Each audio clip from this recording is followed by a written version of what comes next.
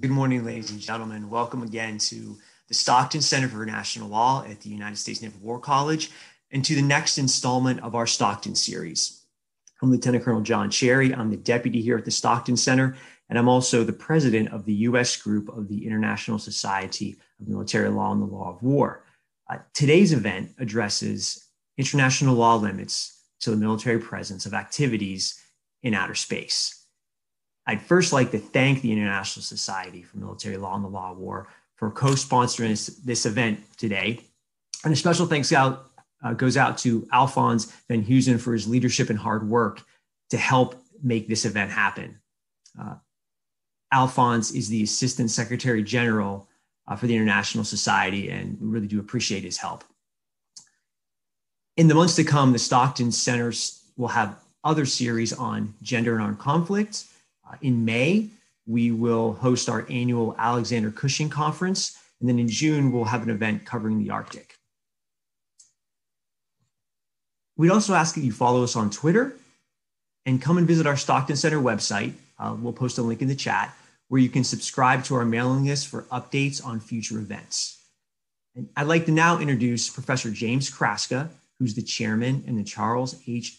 Stockton Professor of International Law at the Stockton Center for International Law. Professor Kraska? Thanks, Colonel Cherry, and welcome everybody to this month's Stockton seminar. We're going to look at outer space and military activities and operations, and we're especially pleased to be partnering with the International Society for Military Law and the Law of War, and we welcome, in particular, Professor Wolff von Heinegg, who is a former Stockton chair at the Naval War College. He was here for 2 years and part of our extended family. And we also are pleased to be able to partner with Professor Jeff Biller at the U.S. Air Force CyberWorx at the Air Force Academy, who is a former professor in the Stockton Center.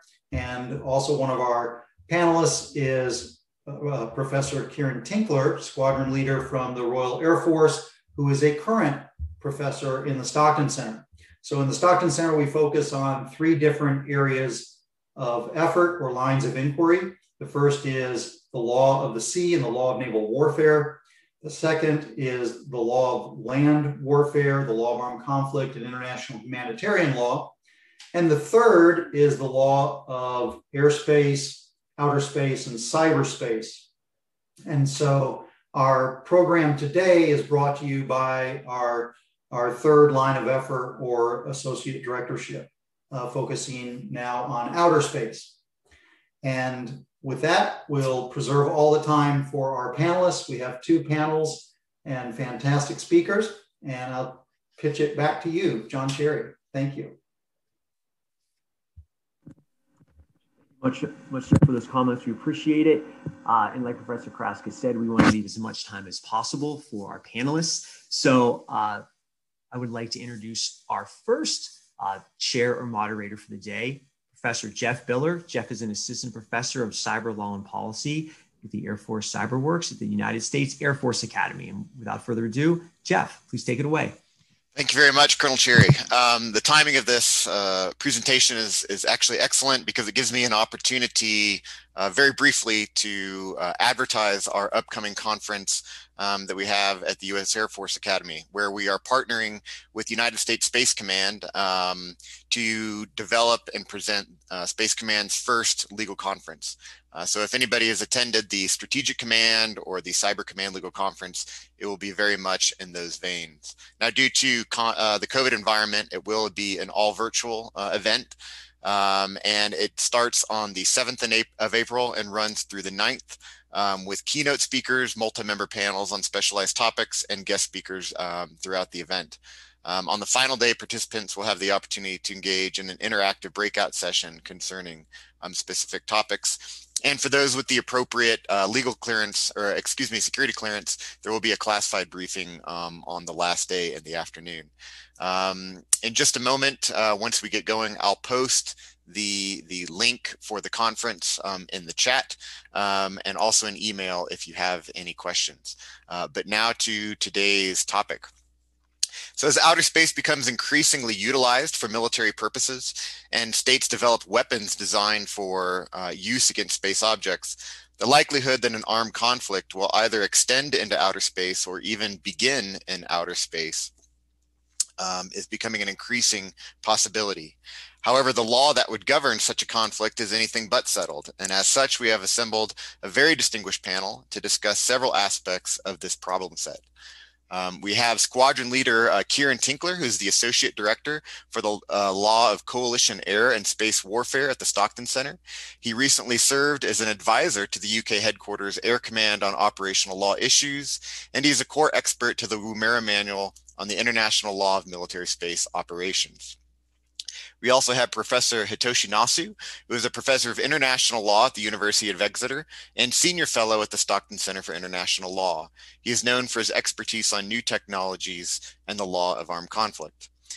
Additionally, we have Professor Laurie Blank, a clinical professor of law and director of the International Humanitarian Law Clinic at Emory University School of Law, where she works directly with students to provide assistance to international tribunals, non-governmental organizations, and militaries around the world on cutting-edge issues of humanitarian law and human rights. She is also a core expert on the Woomera Manual. So our first subtopic of the day, the law, as you all know, is generally split between the jus ad bellum and the jus ad bellum. However, certain in bello principles continue to have applicability after the start of a conflict, and this is no less true in outer space. To discuss what extent jus ad bellum customary conditions, namely proportionality, continue to govern targeting decisions during ongoing hostilities, we have Squadron Leader Kieran Tinkler. I turn it over to you. Thanks, Jeff. So good morning, everyone, or good afternoon, depending on where you are in the world. So the first thing I wanted to talk about today is when we think about targeting law, we often obviously jump to the law of armed conflict. But there is an additional question when states are thinking about target selection, whether that's in outer space or just generally. And that is, to what extent does the jus ad bellum continue to apply and give rise to restrictions essentially in targeting? So there's a number of potential ways to look at this. One of them is to say that when you look at, for example, how we label the jus ad bellum, it's, we often say it's the area of international law that governs the recourse to war, which obviously suggests that it has a sort of very finite application. But if you look at sort of scholarly views on this, I would say it's fair to surmise that the majority opinion is that the jus ad bellum continues to have a role throughout a conflict. So if that's the case, then what you're really thinking about is the customary conditions that attach to a right of self-defense, which is necessity and proportionality, and really focusing on proportionality. So there are different ways to think about it. One is to say that it doesn't really govern at all, and that you would look to, for example, military necessity as a general principle. So, for example, there's some interesting discussion in a UK High Court decision. So there was a case dealing with a judicial review of weapons supplied to Saudi Arabia from the UK. And in that High Court decision, there was the suggestion, albeit over to dicta, that targeting law is very complex, and you have to think about military necessity. And then it talks about, and also what's the military objective. So the inference there is that there's sort of two requirements when you're thinking about what to target from the distinction perspective. You have to comply with a broader principle of military necessity, and you have to comply with Article 52.2 and its customary equivalent. So what's the military objective? So quickly, I think that view is wrong. The DoD Law of War Manual takes the right position, in my opinion, that when you're looking at targeting objects, where military necessity resides has been refined and detailed in the test in Article 52.2. So there is no sort of separate requirement for what's military necessity above and beyond what's the military objective. There have been discussions, particularly in the context of targeting combatants, whether military necessity has a sort of a greater restriction than just status-based targeting. That's something we don't need to go into here. So there's this question of, does military necessity have something above what's a military objective? And there's also a question of use of bellum. Does the conditions of necessity and proportionality continue to apply? So my view is something of a middle ground. So I think that the conditions of proportionality under the use of bellum does continue to apply, but when you properly conceive of what that principle demands, then it is not as onerous as what you might think initially. So when we think about proportionality in the use of bellum, what are we talking about? Unfortunately, it's not. There's a lot of disagreement. So there's at least three ways to think about proportionality under the use of bellum. Probably the two main ones. One is, okay, well, I've just suffered an armed attack, and you've used X amount of force to do it. Therefore, whatever force I use in self-defense must be commensurate to roughly equivalent amount of force. I think that view is wrong for multiple reasons. Logically, it's wrong because you may have to use, if someone, for example, were to invade an island or a peninsula, the amount of force that you may need to use to regain that could be far in excess of the amount of force that was used to take it if it was lightly defended. Also, it would suggest that proportionality might be more permissive than what you would need to act in self-defense if what you needed was less than the amount of force that you suffered in the first place. So when we think about proportionality, in my opinion, what we're talking about is my state actions in self-defense, is it justified based on the legitimate aims of self-defense? And that gives rise to the question of what are legitimate aims. So one view is that you are limited to acting to halt the ongoing armed attack. And there's obviously some room in between, but at the other end of the spectrum, there's the view that you basically can carry the war through to essentially annihilating the enemy. And that's a kind of, if you look at it that way, you pick one. And there's been some interesting discussion recently, David Kretzmer, for example, and I'm a fan of this opinion, that if you suffer a small-scale sort of armed attack, it trips over that threshold, so it's not just the use of force, it's an armed attack, but it's relatively minor.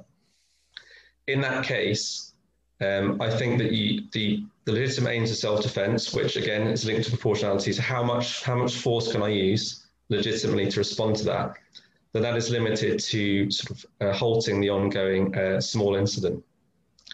If the act that you're defending against is sufficiently large, then proportionality allows you to both halt and repel the attack and deal with reasonably expected future attacks based on the totality of the circumstances.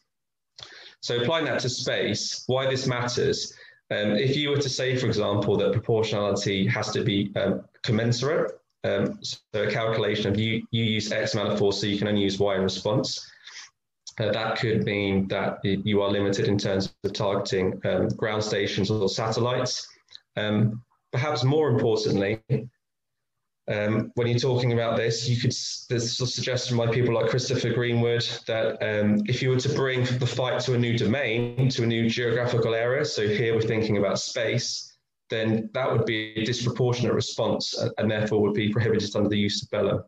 So that could have, and to me that kind of view misunderstands what warfare is, certainly in the 21st century. So we talk about joint operations, we talk about multi-domain warfare. There's such a great interconnectedness between cyber, land, space, the maritime domain, the air domain. To arbitrarily deny a state's ability to target things in different domains based on something like proportionality use and bellum, to me misunderstands both what the rule requires and warfare itself. So with that, I'll hand back over to Jeff.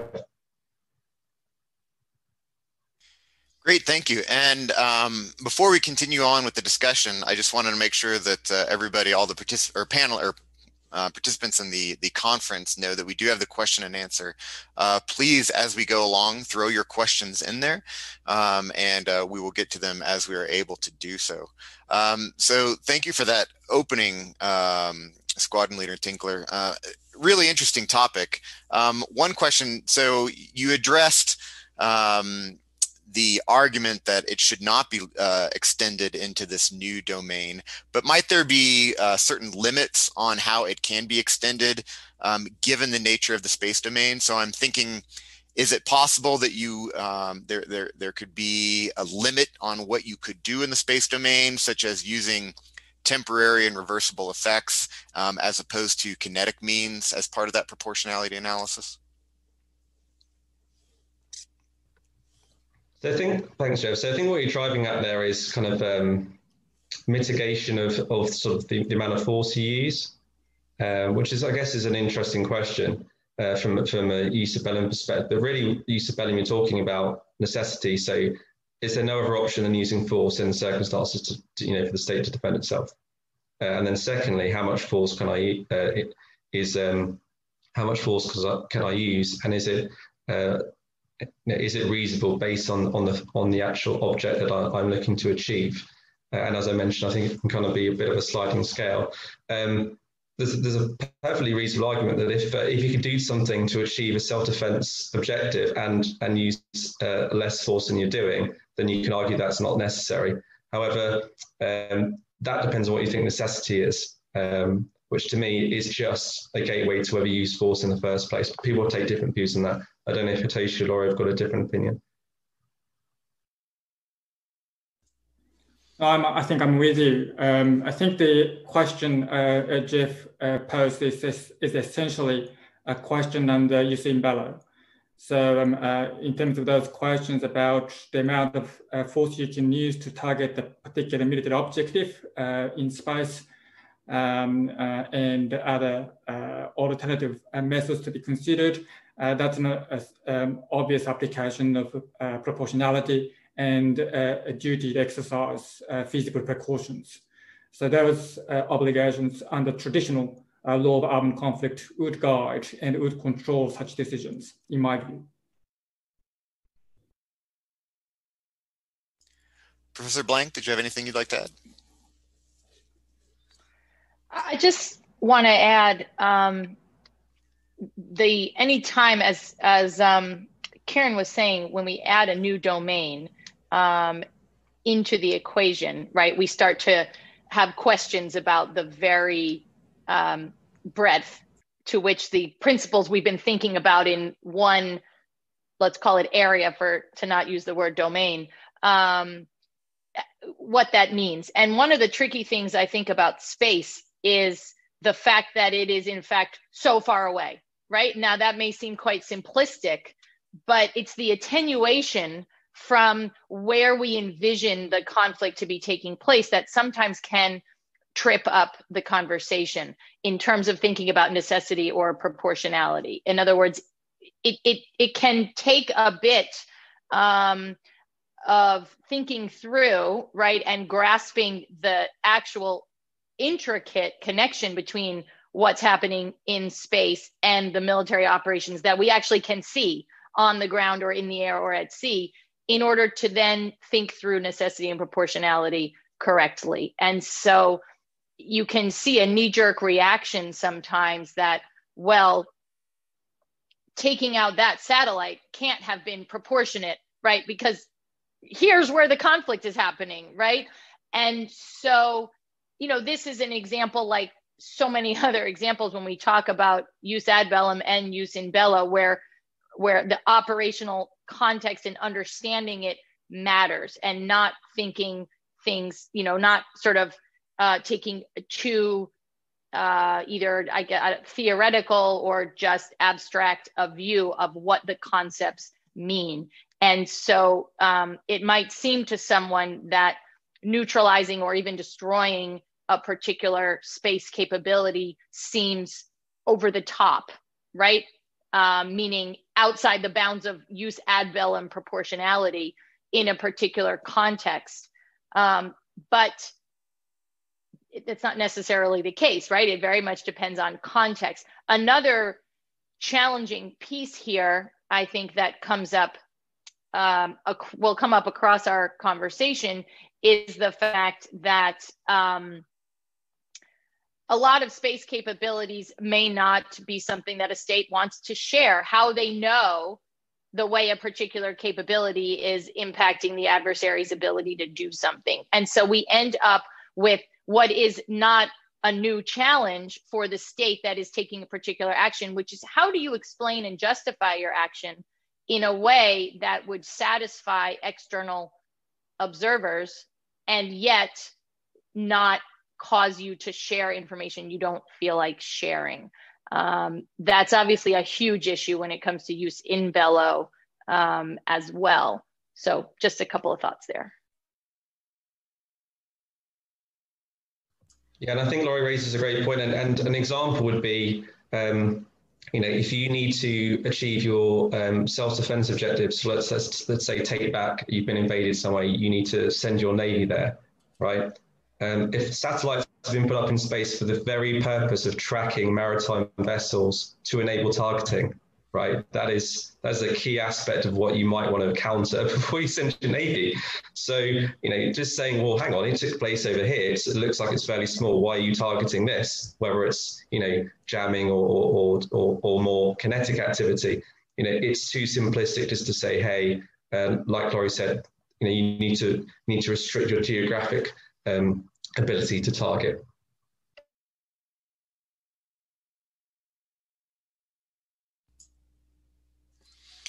All right, I think another interesting question that often comes up in the use ad bellum context when it comes to outer space is the question of anticipatory self-defense and aggressive satellite maneuvers. So we've seen certain states developing the capability to use satellites in an aggressive means, sometimes for espionage purposes, but potentially also for purposes of affecting the ability of that satellite to operate or even cause some sort of kinetic effect against that satellite. I was just wondering if any of our panelists had any thoughts on kind of the development of determining those hostile intent or hostile act questions as it relates to the use ad bellum question of self-defense in outer space.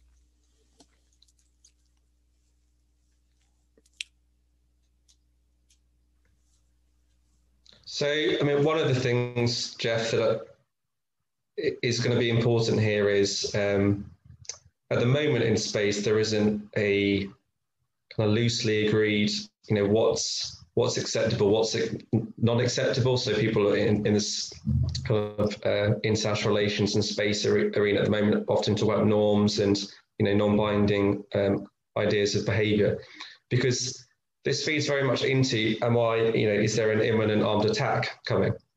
Because if for example, in 10 years' time, we recognize that unless your predicted orbit is going to come close to my satellite, unless that's the case, if you come within, let's say, something arbitrary, 5 kilometers, 20 kilometers, depending on what orbit you're talking about, if you come within that, that's not normal. Therefore, I'm already on high alert of what's happening.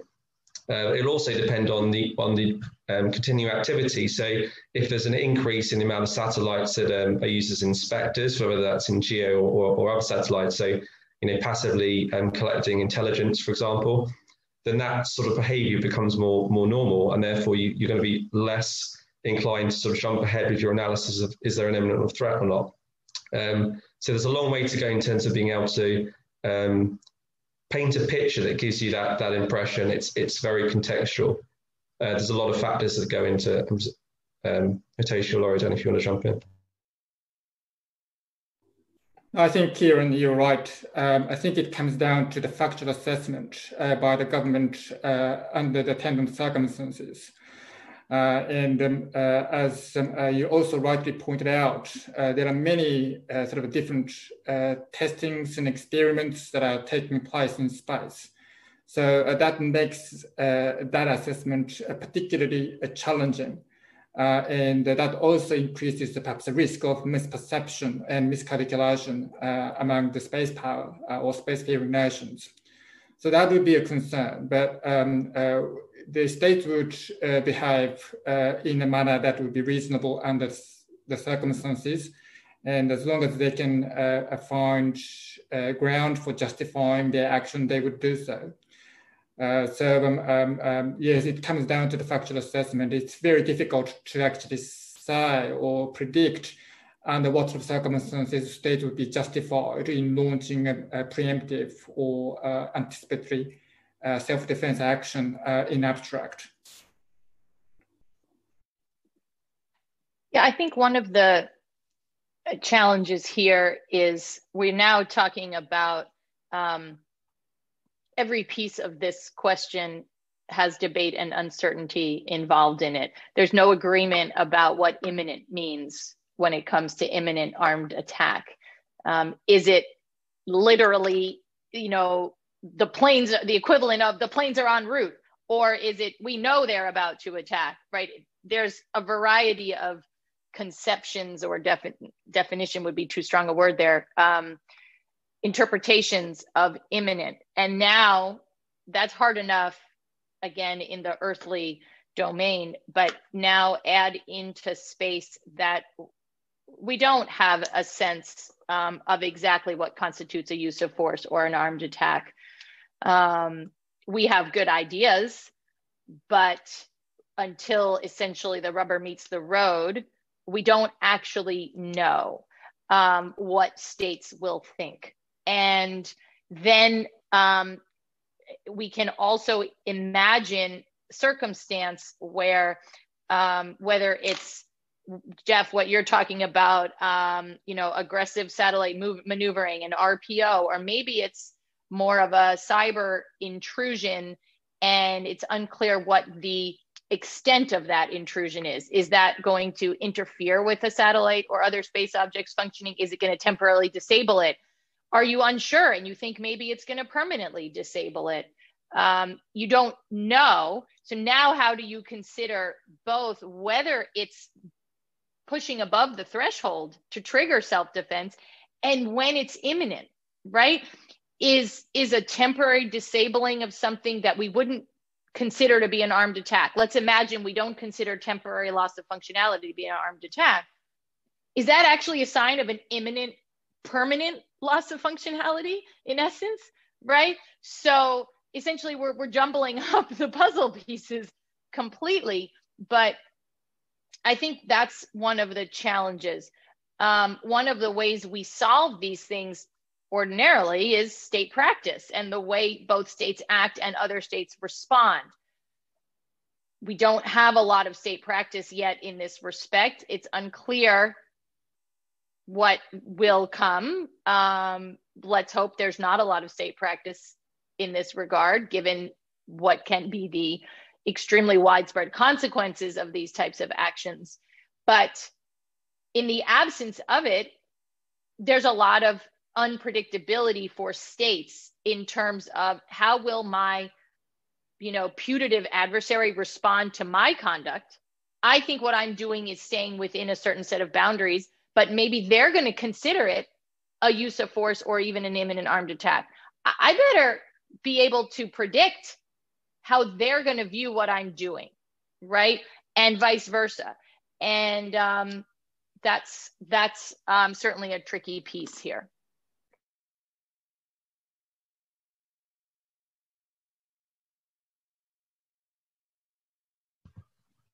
Hey, Jeff, I can't hear you. Sorry about that. I was muted. All right, let's move on to our second topic now. As Richard Baxter has stated, the first line of defense against the jus in bello is to deny that it applies at all. And this has been a big debate in the area of space law, is the applicability of the jus in bello. And here to introduce that topic is Professor Nasu. Thank you, Jeff. So I think for many of us attending this workshop or seminar, it'll be obvious that law of armed conflict or international humanitarian law, if you want to call it, would apply to space operations in situations of armed conflict. That's an obvious statement and proposition. But there are certain questions that may be posed. So I thought I should perhaps explain two reasons why this fundamental proposition may be questioned by some people. The first reason is more of a political reason. There are certain states that are reluctant to accept the view that the armed conflict could be engaged in space.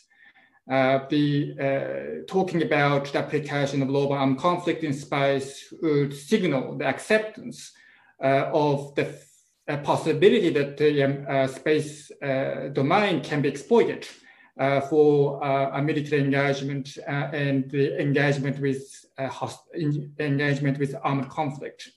So there is some reluctance for political reasons because of it. And also there's some sort of belief or aspirational sort of statement, as you can find in the preamble to the Outer Space Treaty, that the space activities should be reserved for peaceful purposes. Obviously, there's a question and a big debate about what we actually mean by peaceful in this context. But certainly that sort of aspirational statement is also adding some flavor to this view, which is politically motivated. The other reason is perhaps a little bit more important, and it's about the legal technicality. It's not that simple to say that the law of armed conflict applies in space. We have to look at the actual specific rules to see which rules of international law actually apply in space. And there are certain rules, traditional rules of law of armed conflict, which are considered as domain specific. The development of those rules were taking place in the specific context, for example, in the maritime context or in the land context. So if you look at many of the Hague conventions of 1907, many of them are dedicated to certain domains of hostilities. So those rules, domain-specific rules, may not find application, automatic application vis-a-vis the space activities or the conduct of hostilities taking place in space. So we have to look at which rules of international humanitarian law or the law of armed conflict actually do have application when it comes to the engagement with the armed conflict in space. And also there is a technical question about additional protocol 1. Well, the United States doesn't have to worry about this because you're not party to it. But for those other states that are party to additional protocol 1, then there's a sort of a qualifying clause, some Article 49, paragraph 3, which sort of indicates the possibility that this legal regime, which is basically targeting rules, may not be considered as having an application in other domains because the law of armed conflict that applies in the sea and air are explicitly excluded from the application of this particular legal regime. Now, it's a treaty interpretation question. There are different views about it. And many would say that, well, it's only designed to preclude this legal regime making some changes to the existing rules of law of armed conflict that have applied in the maritime or air context. And it wasn't designed to exclude its application in other domains like space or cyber. But nonetheless, there is some open question about the interpretation of this particular clause. So it comes down to the actual interpretation of individual treaty and treaty obligations. And we have to assess each one of those in deciding which rules of law of armed conflict would have an application when it comes to the conduct of hostilities in space. Thank you. So one question I have, I think on that last point that you made is people often raise the Lotus principle, right, in this regard, that because there has not been any specific treaty or customary law to suggest the extension of the law of armed conflict or the jus in bello into outer space, then under the Lotus principle, then it has not done so. So I know that there's been a number of retorts to that position. Do you have kind of a summary of those responses or one of your own?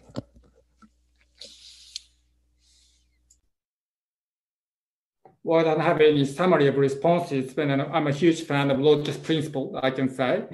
But one difficulty, though, in the space domain is that it's not completely void of legal regime.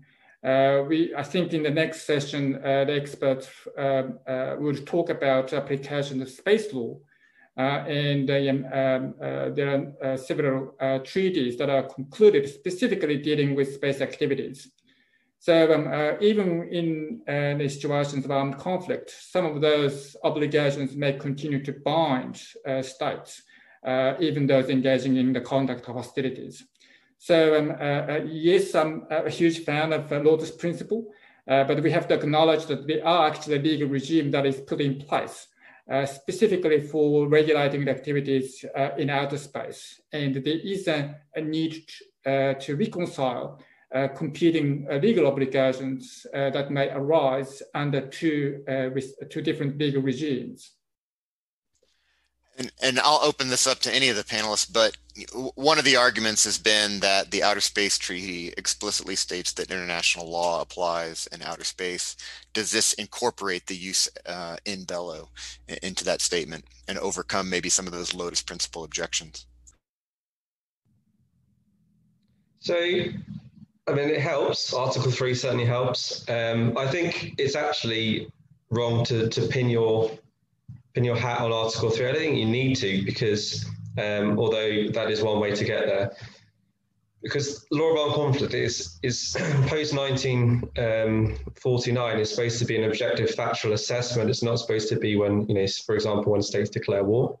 So factually, if you have what amounts to an armed conflict, then the law of armed conflict applies. I don't think you need to get there via space law, though obviously it's helpful even if it doesn't expressly state law of armed conflict. Or referring to the UN Charter, we've seen in ICJ jurisprudence, they talk about how intertwined jus in bello is. It would be incongruent to suggest that LOAC doesn't also apply via Article 3. But I don't think you need to use it to get there. And as Hitoshi talked about, the kind of, for me, the core issue is not so much does the whole body of law apply, is what parts of LOAC apply. And I think it's too simplistic to say, well, the Hague regulations talk about land warfare, therefore they're irrelevant. Well, one, they're customary, and two, at least one of the provisions was deliberately worded to apply then to air warfare. And if you look at the wording, it would actually apply to space warfare. It's so broadly worded. So it's more a case of what parts do I need to apply, not does LOAC apply at all.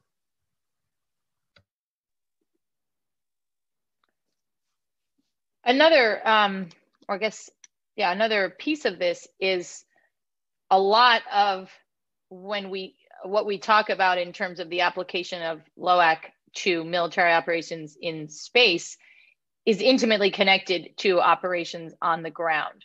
And to suggest that LOAC is applying to an armed conflict taking place, again, in the earthly space, so including air, land, sea, and that you have an operation that is going to have an impact in those areas, but some part of it takes place in space.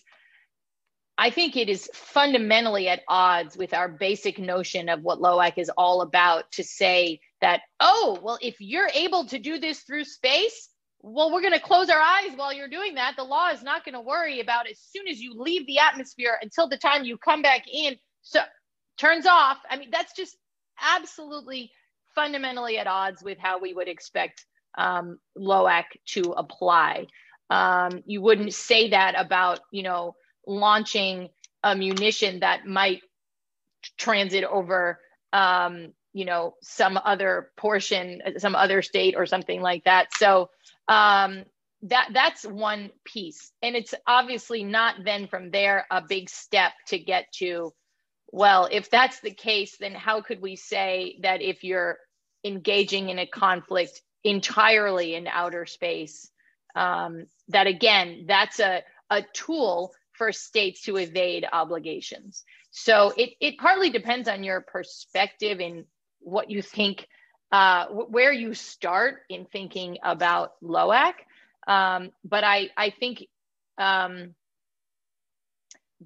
given the consequences for multiple civilian populations, let alone those who are actually engaged in the fighting, to suggest that somehow it's a free zone is highly problematic. And let's not forget customary law as well, which again, when we think about the particular treaty provisions that Hitoshi and Kieran have already mentioned, it is true that there is specific treaty language in AP1, but the targeting rules in AP1 are generally well accepted as customary law. I just think it's a stretch to argue there is a conflict going on. Oh, but look, I get to go over here and not follow any rules, right? We've seen that story in the context of terrorism, in the context of other things over the last 20 years, and it never goes well. Yeah, very good point.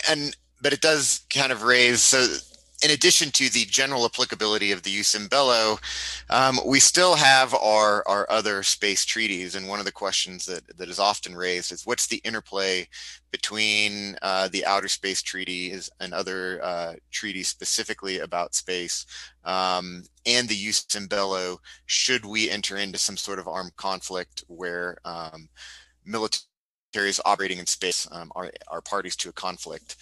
So does anybody have any thoughts on that general question of, is the jus in bello going to be the lex specialis for space to the complete exclusion of the Outer Space Treaty? Are there provisions of the Outer Space Treaty and other treaties that will continue to apply, and how we should conduct the analysis there? So that's the topic Kieran and I often talk about over this online remote drinking party every second week or so. I think we are having. There is no sort of a straightforward answer to that. You have to, as I said, you have to look at each individual rules and see how it works.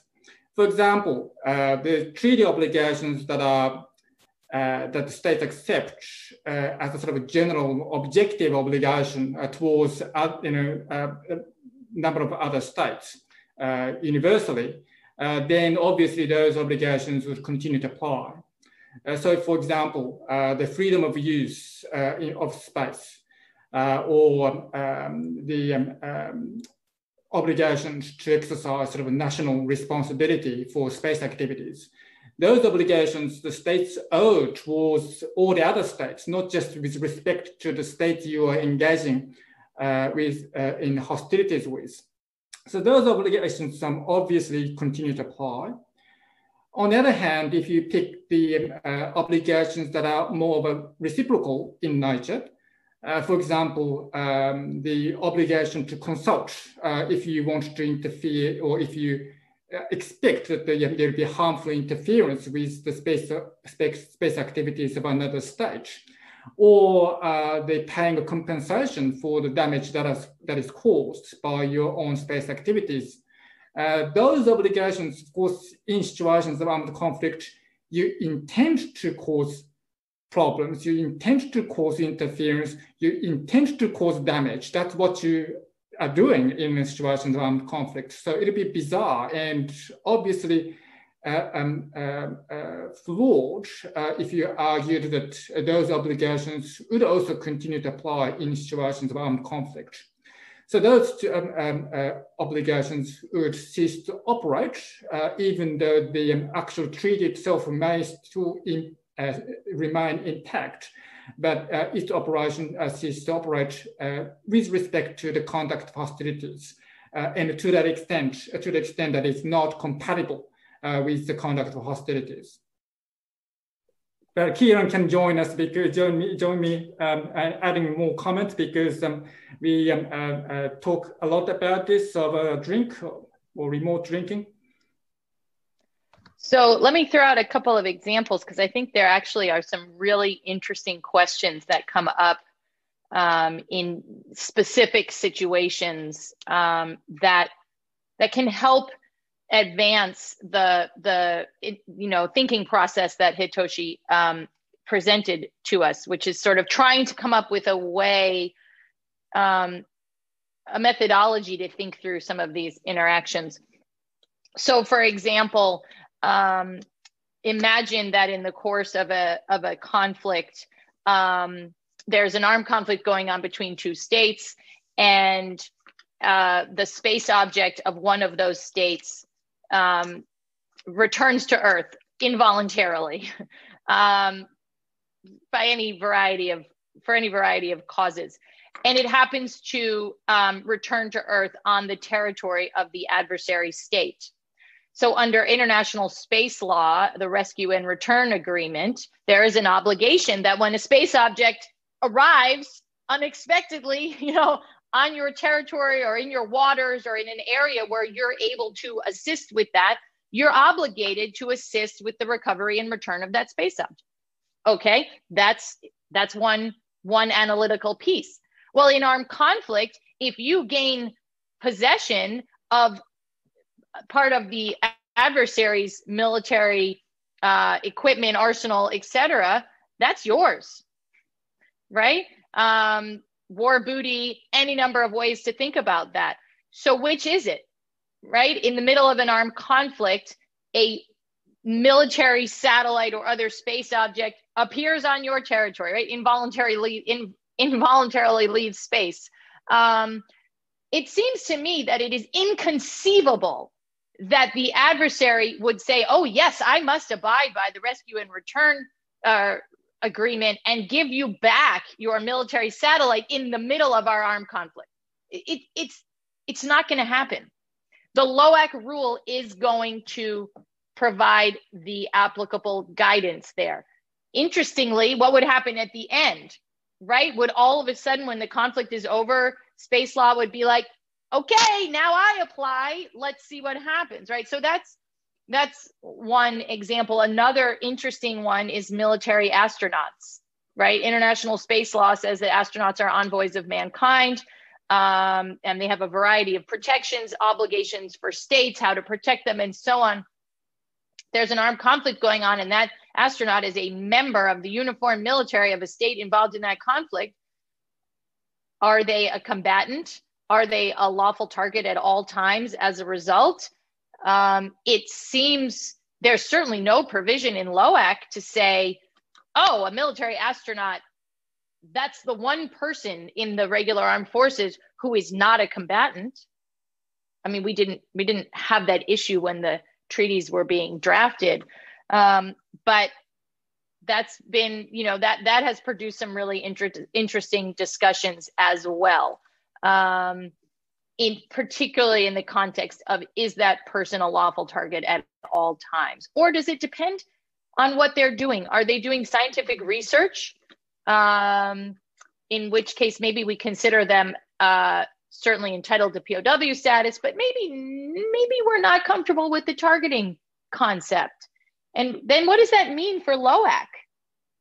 But if we say lawful target at all times, what does that mean for envoys of mankind, right? That one's a little harder to parse out than the rescue and return of the object. So I throw those out as, just examples that can help, or at least identify ways we need to keep thinking about this.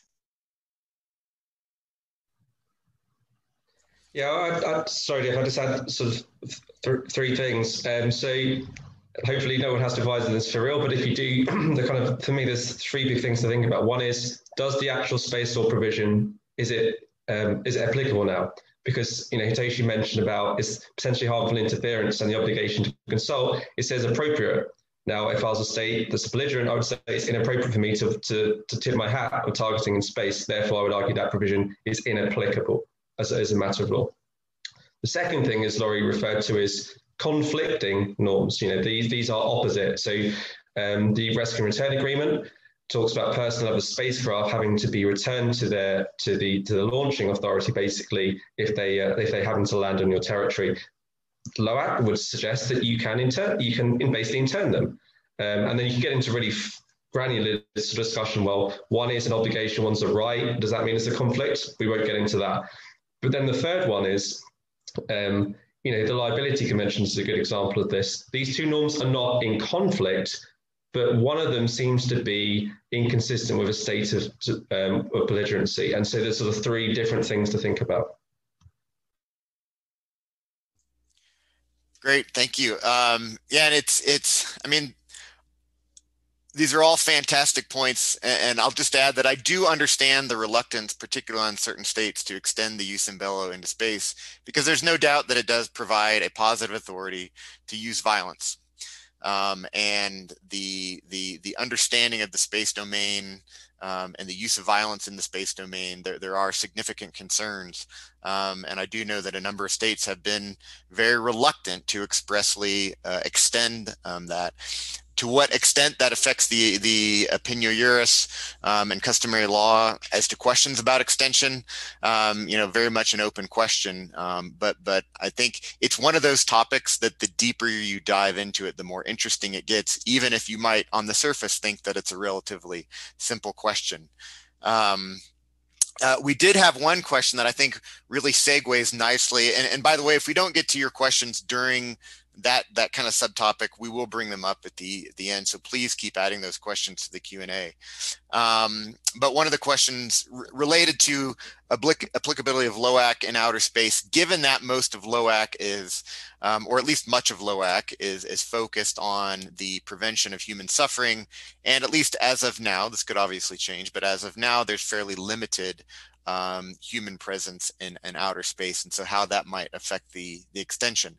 But it's a great segue into our next topic, which is really about the application of targeting law to outer space. So once applicability has been determined, how targeting laws or the rest of jus in bello might actually apply in space presents many additional challenges and questions, particularly as it relates to the protection of civilians. And to kind of provide an opening into that topic, we have Professor Blank. Great, thanks. Yeah, the question actually is a perfect tip-off for a couple of points that I want to raise to introduce this issue. As the question notes, protection of civilians is, of course, a core purpose of the law of armed conflict. Protection of civilians has also been a dominant theme operationally in military operations over the past few decades, and this is 100% appropriate, obviously. Much of that discussion, both in terms of how the law applies, but also in terms of how do you carry out the law's obligations, how do you carry out the law's goals as a practical matter, has focused over the last certainly few decades on urban warfare, on densely populated areas and similar situations. Obviously, those scenarios pose enormous risk for civilians. So, you know, I think as the question asks, when we start thinking about military operations in outer space, it feels at first like, whew, we've got a little bit of a respite, right, from the high intensity civilian protection issues that we have been so deeply immersed in, because again, outer space is really, really, really far away from any areas with a lot of civilians. However, space presents a number of really interesting issues or complications in terms of applying targeting laws with respect to this specific goal of protecting civilians, because even though it's really far away, it's like right here, right? You have a phone, you have GPS, guess what? Space is in your pocket basically all the time. So it's an interesting juxtaposition of intimate involvement in civilian infrastructure and life, and yet, you know, incredibly far away. Anytime we think about the application of targeting law to any situation, it inherently requires a deep understanding of civilian infrastructure, civilian population patterns, the effects of any actions on those. So now we have to be able to take that understanding, our ideas of a pattern of life assessment that we're so accustomed to now, and begin to take that and, I guess, zoom out right into the outer space scenario. So space affects a lot of how we think about in terms of applying those core principles of distinction, proportionality, and precautions. So for example, what is a civilian object, right? What's a military objective? So many space objects have military uses that we actually need to think in a very discerning manner to ensure protection for objects that don't meet the definition of a military objective. We also need to recognize that states may feel that they have a fair amount of leeway in asserting characterizations that objects are military objectives, given either military use or potential military use. Because almost anything in space can have a military use. We spent some time with a couple of colleagues on the Woomer manual once trying to come up with an example for the purpose of illustrating a particular issue. We were trying to come up with an example of an object in space that had no military use. And the best we could come up with was the Tesla that Elon Musk sent out into space. Although theoretically, if you could control it once it's out there, you can ram it into something, right? It's almost impossible to come up with something where you can say absolutely no military use. And so what does it mean to have these overlapping civilian and military uses? When you have multiple payloads on one satellite, what does that mean for the definition of military objective? And we get to this question of severability in terms of understanding what is the military objective and sort of where's the line when it's intimately connected to other things. We think about that sometimes with buildings. Is it the room the bad guy is in? Is it the entire building? Is it the wing of the building? How might we think about that? Well, that becomes significantly more complicated when you have a satellite on a payload on a satellite bus, and there's several other payloads on there, and they belong to different countries, and those countries are not involved in the conflict, et cetera, right? We can make that as complicated as we want. So that's one issue. Another one that I think is equally interesting and challenging is, what does civilian harm mean, right? We are pretty quick when we think about proportionality and the use in bello to say, oh, what's the civilian side of the equation? Civilian death, injury, or destruction of civilian property. That's sort of, the automatic. There's a lot of questions about how far that goes in second and third order effects on land and so forth. But it's then greatly magnified when we think about space, because space objects provide services to civilians in many, if not all, countries around the world. That means that actions taken against that space object can potentially cause harm to those civilians in that broad extended area. So for me, it raises a couple of questions. When we talk about protection of civilians, which civilians do we mean, right? What is the civilian population? Is it Earth, right? I mean, is it, we normally, when we're talking about armed conflict, we're thinking about civilians in the areas of the conflict. And sometimes we hear people talk about, our civilians, their civilians. Of course, the law doesn't do that. Civilians are civilians. But when we think about the impact of actions taken against space objects, whether it's GPS, whether it's a weather satellite, whether it's a satellite that provides emergency communications for search and rescue, for disaster relief, et cetera. Maybe with space, we should be thinking a little bit about some kind of concentric circles or other ways to think about different layers of civilian harm so that we can grasp how far that goes. This also gets us thinking about what are the reverberating effects that should be included when we think about the type of harm. We normally think about foreseeability in this context, but how might that change as technology continues to develop? Space debris is an obvious one that pretty much gets you tangled up in knots every time, because if you destroy a space object and you produce space debris, that's going to be there forever. Are you supposed to foresee the potential harm that some of that space debris could cause 40 years down the road? You know, my brain can't process that much. What about if you are attacking a satellite hosting a military SATCOM node, and that's going to destroy also a civilian transponder, and it's going to disrupt sat phone service in emergency and disaster areas? How do you understand the extent of that harm and then assess it for purposes of proportionality? So there's some really interesting questions. Who do you warn, right? What does it mean to affect the civilian population so as to trigger the obligation to provide an effective advance warning?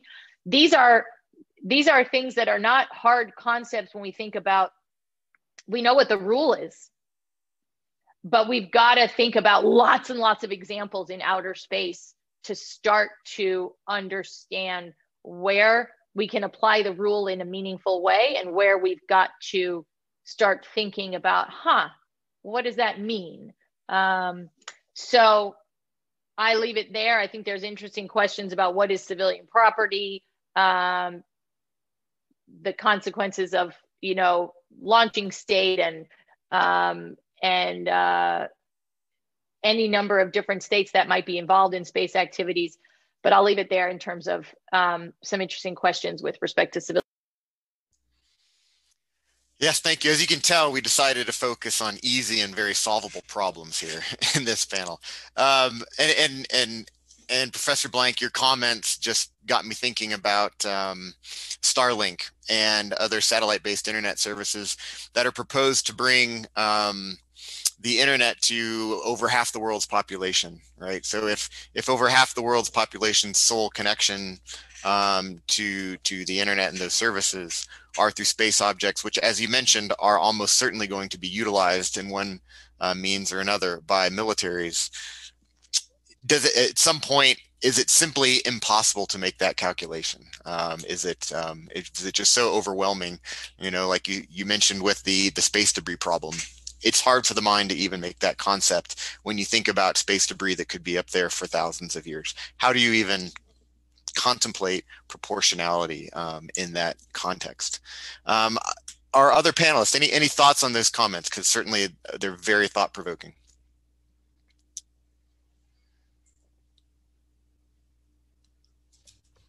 Well, I mean, Laurie's raised a lot of very profound kind of questions for LOAC, and like she said, you know, a lot of these things that, you know, when you're doing targeting in a KARC or, you know, wherever else you're sort of advising on, you know, these aren't things you've had to think about. And you know, Major Zellner, who's in the next panel, gave a presentation yesterday that I'm sort of working my way through. You know, one of the fundamental questions is this issue of foreseeability.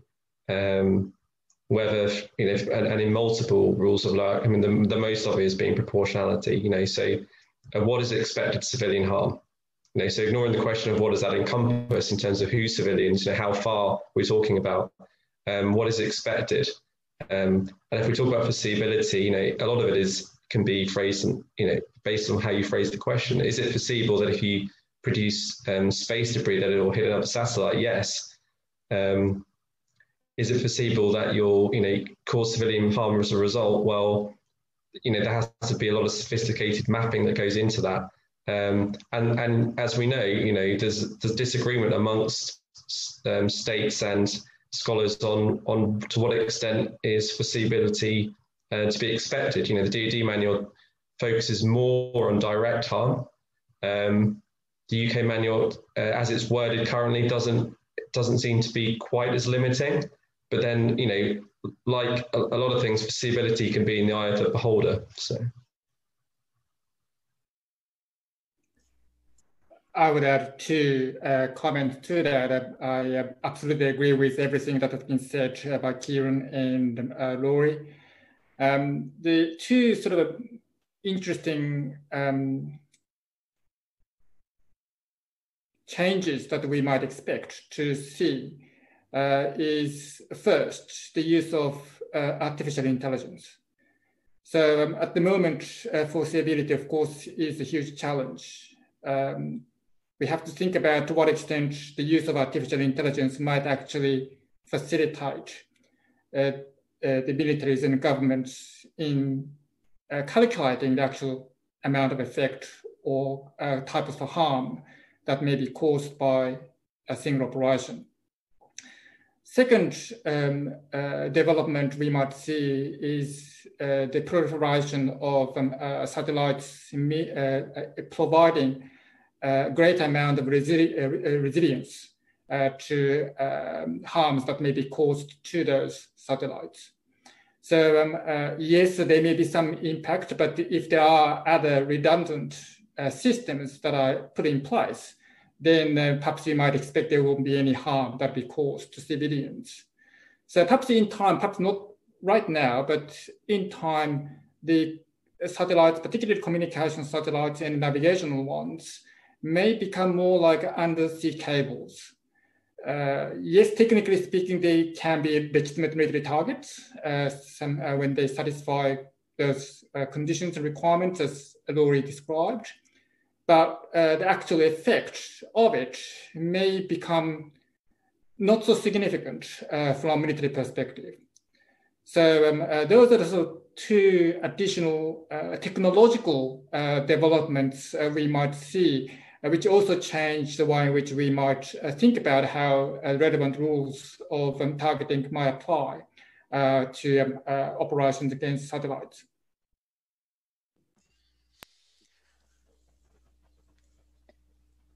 Just go ahead. Want to throw out, if I can, first want to respond to something that Kieran said. You talked about when you're in the kayak and you're not normally thinking about a lot of these things this far out. These questions, I think, raise another set of questions, which is, who does the commander need on staff, in essence, to be able to provide some of this information as we continue to move into a place where the interaction and the sort of intimate nature of space being involved or affected by almost anything that might happen in conflict, right? At some point, what kind of information does the commander need to have access to in order to be able to properly undertake some of these assessments? So we see some of these discussions with respect to urban warfare. You know, what kind of expertise and advice needs to be provided about the nature of the civilian infrastructure?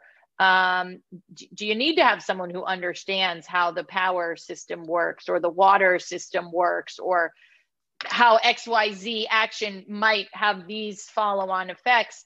That's also highly relevant with respect to space. Do we need to have the capability to understand not only what our action will do with respect to the adversary's capabilities and the civilians in our conception of what the conflict zone is, not a formal term, conflict zone, obviously, but do we need to now understand like the network of satellites and what they do, and be able to understand that if you take out, you know, Starlink, you're thinking about your conflict here, but there's going to be, you know, hundreds of millions of civilians in a totally different place that your brain's not thinking about, that are now unable to and I'm not worried about them being able to get on Netflix, right? That's not in the civilian harm concept of proportionality. But what if it takes out airline navigation? That's pretty significant for civilian harm. again, emergency services, things like that. So that's another piece, is not just what you need to know, but how do you end up knowing it, right? What sort of expertise needs now to be incorporated into the military staff? Okay, we've got about 15 minutes left on this panel, and I want to make sure we get to some of our audience questions. The first one I'm going to take because it kind of directly goes along with what you were just mentioning, Professor Blank, and that's specifically about GPS satellites. And I think they offer a good use case. Obviously, you know, the first Iraq war was often considered the first space war because of how much space assets were utilized, and perhaps no weapon was more associated with that than GPS guided munitions. So obviously GPS in the military, it was developed by the military, has a very close association, but yet it's become, as much as any other space asset, something that's been utilized by the civilian world. And so I wonder if anybody just had thoughts on specifically GPS satellites, given how reliant both the civilian sector and the military sector are on this capability.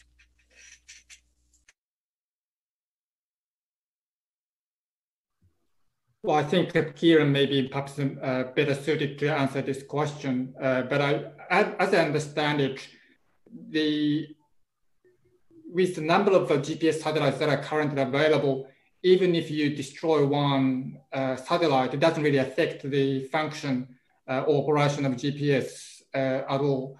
I think there's maybe some degradation in terms of accuracy, but certainly the GPS system itself won't be that affected. I think that's how I'm not an expert in space technology, so Kieran may be able to inform you of that perhaps more accurately. Yeah, thanks, Hitoshi. So, I mean, there's a number of points there. One is that you have to have some serious capability to take out GPS in terms of, you know, the number of satellites that are used.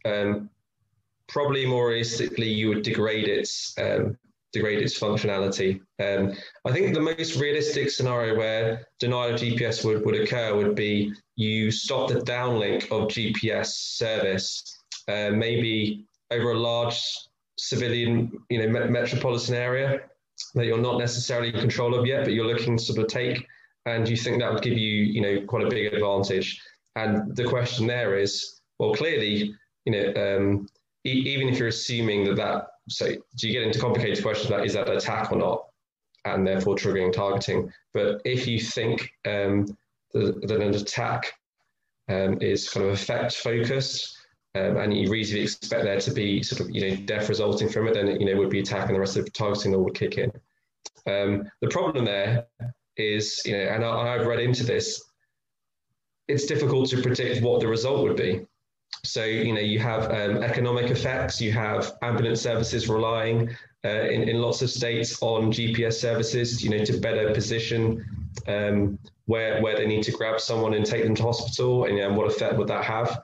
But then we're getting back into that point that we were talking about earlier, you know, how do you quantify the risks there? And, you know, how do you map all that out and anticipate what the harm would be? But I think, yeah, and also often it's assumed that you take out GPS, well, that's, you know, that's it. A lot of devices can switch to a different service, whether that's Galileo, whether that's GLONASS, etc. So it's a lot more complicated than just, okay, GPS is down, that's it. I think, go ahead. Well, just one, I want to add in one piece here, but as a starting point, I think there's been an automatic assumption that we're past the military objective question, right? We're discussing this in the context with the GPS satellite of proportionality. So I just want to point that out, that, you know, it seems that, and I don't dispute that, a GPS satellite that the adversary is using to, in some way for its military operations, yes, is a military objective, but we have to understand the civilian uses. But, you know, I want to throw out one other thing. We haven't talked at all about passive precautions here, and what obligations a state needs to take to protect its own population in the course, and what that might mean. And I raise that here with respect to this conversation about GPS satellites, because I've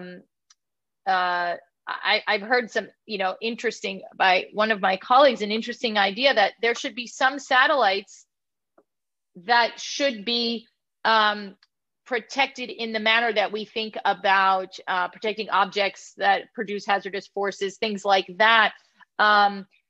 In essence, when it enables the adversary to abide by its distinction and proportionality and precautions obligations, if you take that out, you're essentially making it impossible for the adversary, well, not impossible, a lot harder for the adversary to uphold its obligations. So there's some, I thought that was an interesting point. You have to spool that one out a lot more.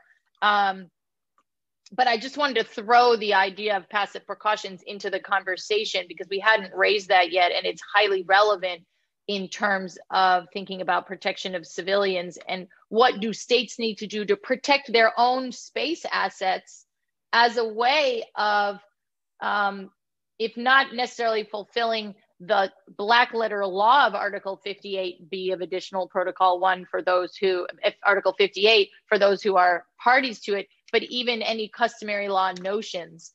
We can't, I think it's not reasonable to say you just, don't worry about them. If the adversary takes them out, well, that's just too bad for your civilian population. That can't quite be the answer, but it's hard to know what it would mean to take those precautions. Yeah, and also with passive precautions, the question, when does that obligation kick in? Because if you've structured your space infrastructure prior to a conflict so that it complicate maybe deliberately to complicate the targeting picture, whether that's to disaggregate the number of satellites you've got, so rather than having exquisite capability in a small number, you put up 100 satellites that do the same job, or you've deliberately put you put your hosted payload on another state satellites or whatever else. Is at what point are you thinking about Article 58? And also, realistically, the way Article 58 has been dealt with in the past, it seems to be a fairly weak obligation. That doesn't mean to say it should be, but state practice doesn't give it a lot of teeth.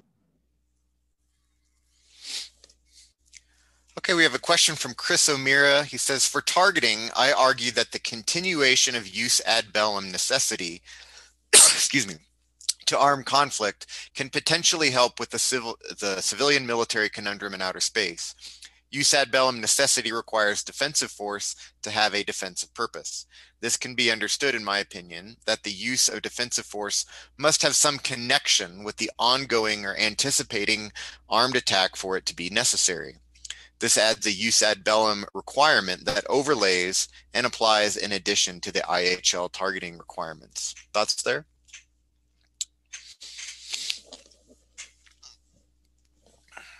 I may be understanding the question or the theory incorrectly, but if the idea is that every action taken in the course of an armed conflict, you have to stop and think, is this necessary in self-defense?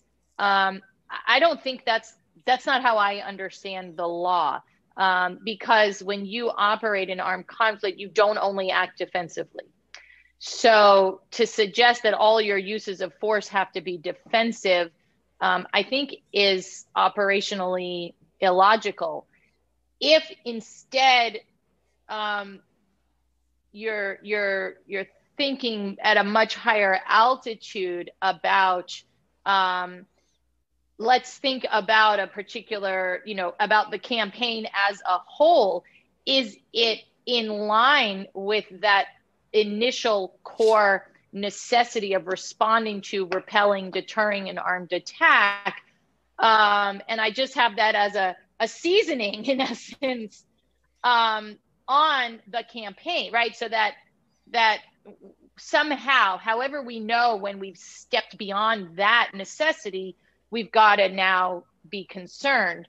But I would caution against applying a rule of necessity to justify specific actions, attacks, and so on taken in the course of armed conflict. I mean, because you end up in situations where you say, well, can I move my forces from point A to point B, because I might, create some harm, right? I have to think about constant care, et cetera. But do I also have to think about whether it's necessary in this immediate movement in self-defense? That's a level of granularity that I don't think the jus ad bellum addresses, and I think it has a corrosive influence on the use in bello, and maybe is conflating military necessity with jus ad bellum necessity, which are not the same thing. But like I said, I might have misunderstood the theory of the question, but those are my. Okay, kind of a related question we have relates back to the jus ad bellum argument as well, and questioning whether it's a bit circular. The question is, when we ask about future state practice in order to determine what we mean by a use of force or armed attack, are we really just talking about reverse engineering what constitutes use of force or armed attack from what generates a self-defense response? It seems we are heading into a tautological law. Armed attacks justify self-defense, and we define armed attacks by what produces self-defense responses. Perhaps Kieran or somebody else have any thoughts on that question? Well, if that was springing from what was discussed earlier, then I obviously was very inarticulate and didn't express myself very well. So I don't think, I'm not entirely sure what this is getting at, but if it's about the norms informing what's an armed attack and that sort of being future looking, that was more about assessing what the environment is going to look like, and that's going to feed into your factual analysis, which you obviously have to do when you're applying the law in any context. I don't see there being a tautology there. Okay, there's a question. I think this was responding to my inarticulateness originally when I was talking about state practice. And so let me say that state practice in this respect includes states who comment, condemn, affirm, etc., the actions of either the state that acted, thinks it's the victim, etc. So we're not only talking about state practice with respect to the two in the arena, but looking at what do other states say before the UN? How does the UN Security Council respond? What do states say in their general comments on that? And that's a very productive way to understand sort of the evolution of custom in this area. So yeah, so I apologize if my earlier comments about developing the lack of state practice and how it might develop was confusing in that regard. No, thank you for the clarification. Let's see, there's a question that relates to cultural heritage sites. Very interesting. It says, given Section 9 of the Artemis Accords that speaks to the protection and preservation of cultural heritage sites and objects beyond Earth, to what extent would you say that the tenets of the 1954 Hague Convention and its protocols for the protection of sites and objects of cultural heritage during an armed conflict could have some extraterrestrial applicability in the militarization of outer space?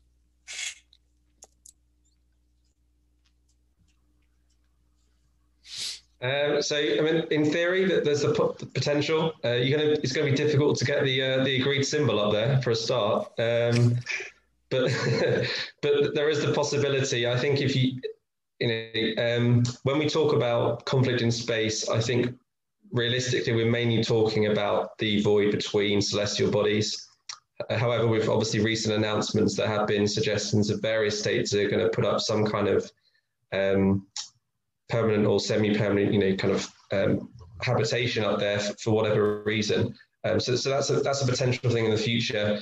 I don't think it's completely off the table, but clearly that wasn't what the Hague Convention was driving at. And then you get back into the discussion Hitoshi was dealing with earlier about which treaties apply all their customary equivalents based on normal rules of interpretation.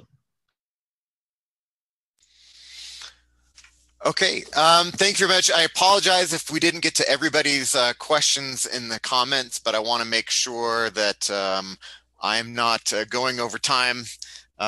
Hopefully, Professor Cherry will invite me back someday, and if I violate the time procedures, I'm pretty sure I won't. So at this point, I'm going to thank our panelists, Squadron Leader Tinkler, Professor Nasu, and Professor Blank for a fascinating discussion. I very much enjoyed it, and I hope to have similar conversations in the future. Thank you very much, and back over to you, Colonel Cherry. Thanks so much, Jeff, and I can assure you that you are one of Stockton Center's favorite sons, and we will always invite you back. So I echo Jeff's comments. Thank you to our panelists. And we're going to go on a 10-minute break. Before I do that, I just want to remind you to use the Q&A. There's a ton of questions we didn't get to, so you can certainly pose them in a different way in the second session if they apply. And make sure you also give a thumbs up to questions that you find particularly interesting or thought-provoking. That will help our moderator, Professor Heintschel and Heinegg, in the next session, select which questions to choose. I will also repost the Stockton Center website, which has a place where you can sign up for our email alerts. I'll also post the event page because this entire event today is being recorded and will be posted sometime next week on the Naval War College YouTube page. And on the event page for this event today, the video will be posted where you can just directly link to the YouTube page, and that'll be sometime next week. So take a minute to refresh your coffee, your tea, check to see if the Ever Given, the tanker that's in the Suez Canal, has been freed. I assume not, but never know, it could happen today. So thank you very much. We will see you at 10:40 Eastern time in 10 minutes.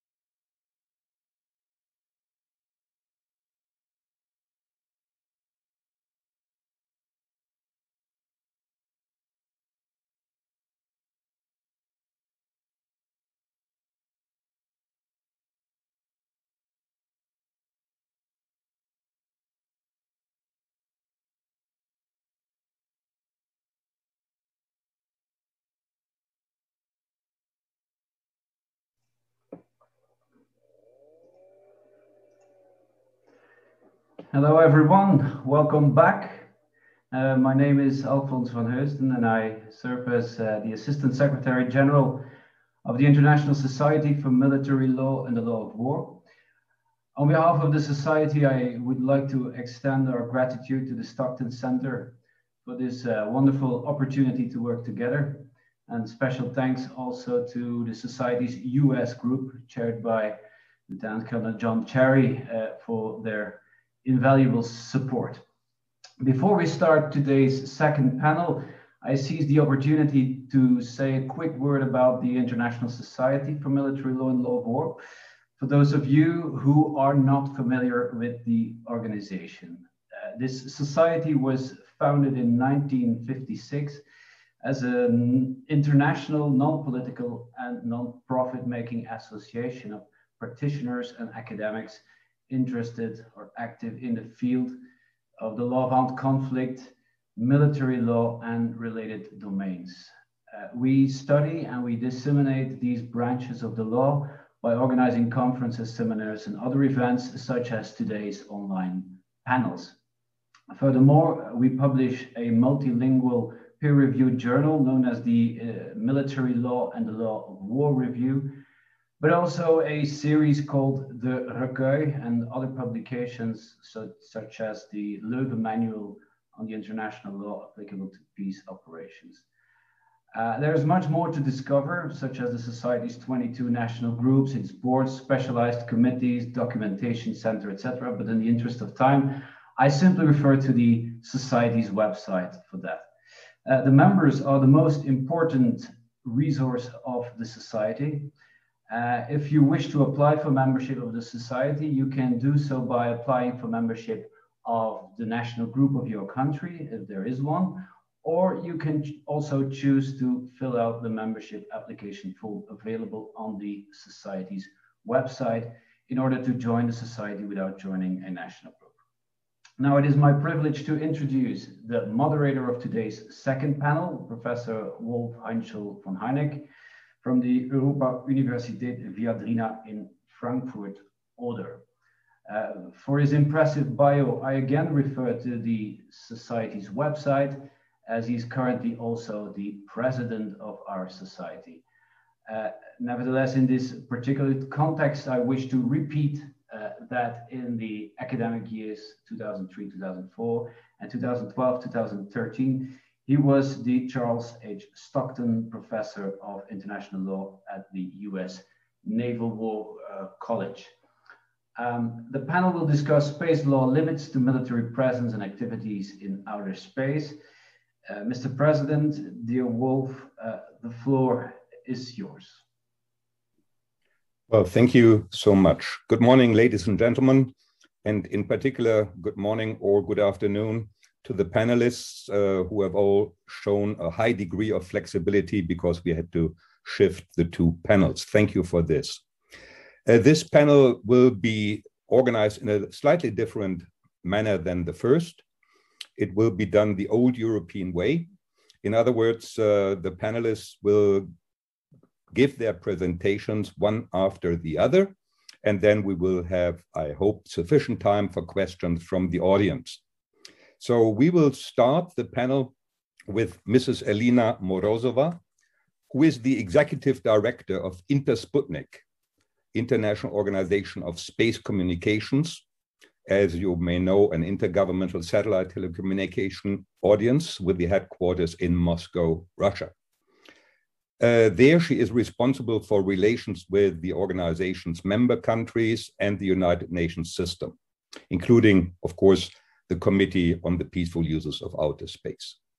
Mrs. Morozova will address legally binding limitations on military activities in outer space, in particular the well-known treaties, including the Outer Space Treaty, and the obligations of states with regard to their military activities in outer space. And she may also have the time to address some of Russia's initiatives in the field. The second panelist is Mrs. Chehineze Bouafia, who is the Executive Secretary of the European Center for Space Law within the European Space Agency. Before joining that Center, she worked at the Institute of Space Law and Telecommunications as a research and project coordinator. Mrs. Bouafia will address the question of non-legally binding mechanisms and instruments in the context of military activities in outer space by giving an overview of the various non-binding proposals and initiatives that are to provide a pragmatic solution to the gaps that may exist in legally binding instruments.